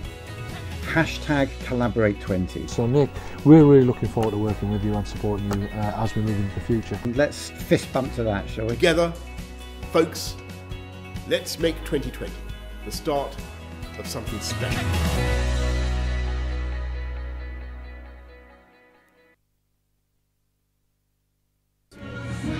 So an absolute wowzers of a morning, you know, FunDay Friday, assembly, and then innovation, technology, and dreams rocketing up to the sky.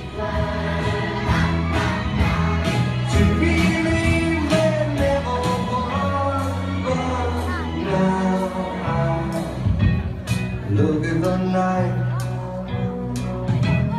and the dawn seems so long.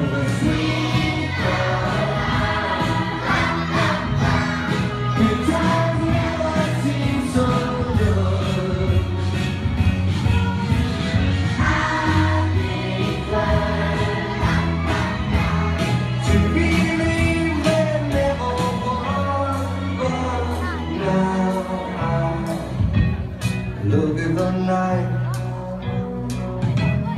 and the dawn seems so long there.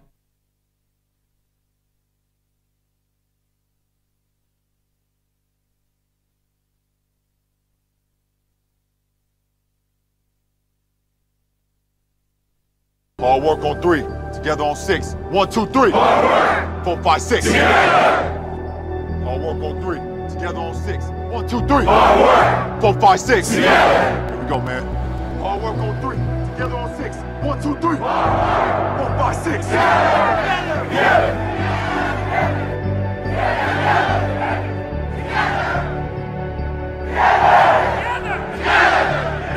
Here we go, right here.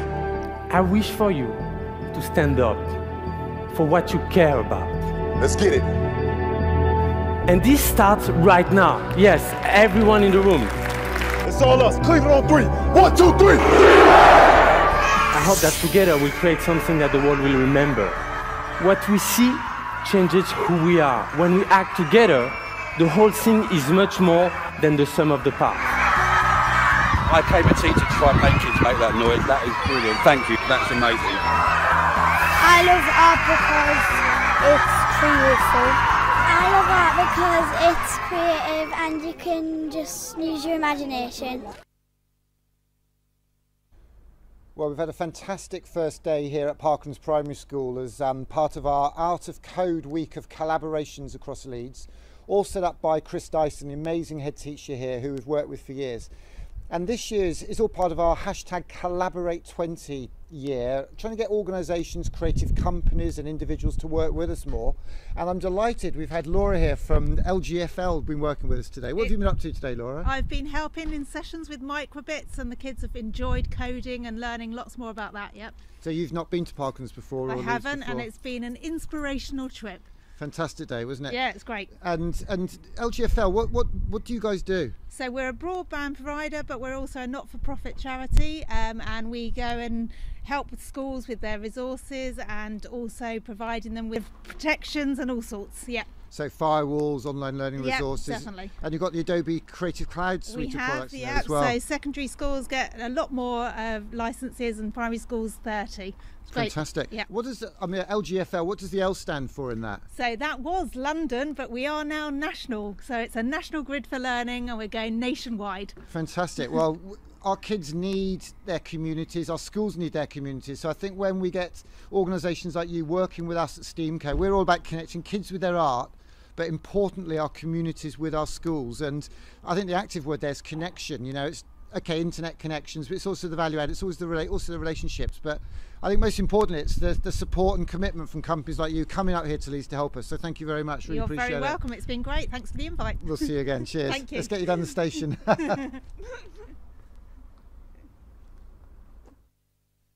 Parklands is an extraordinary example in terms of the work that the school is doing within the community, you know, the work that Chris Dyson has done to bring families in over Christmas, providing presents, all of those things. But the other point, and this is the thing when you go into Parkland School, is the work that he has done to raise the self-esteem of young people in his school. And they have gone from being the worst performer in maths education to one of the top nationally through the work that he's done with timetables in particular. I urge any of you who don't know about this work to go and see what he's actually done. And the biggest thing for me, being concerned about particularly young lads falling behind in education, this head teacher has made it cool to study maths.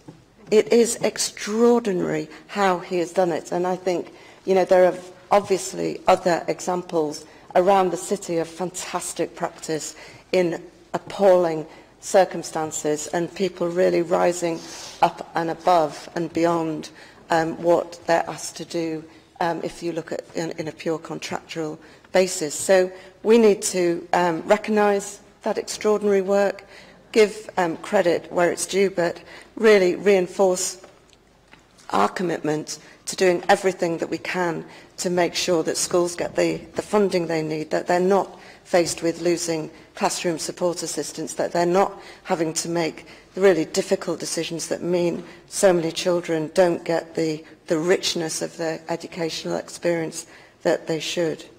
I do want to reference the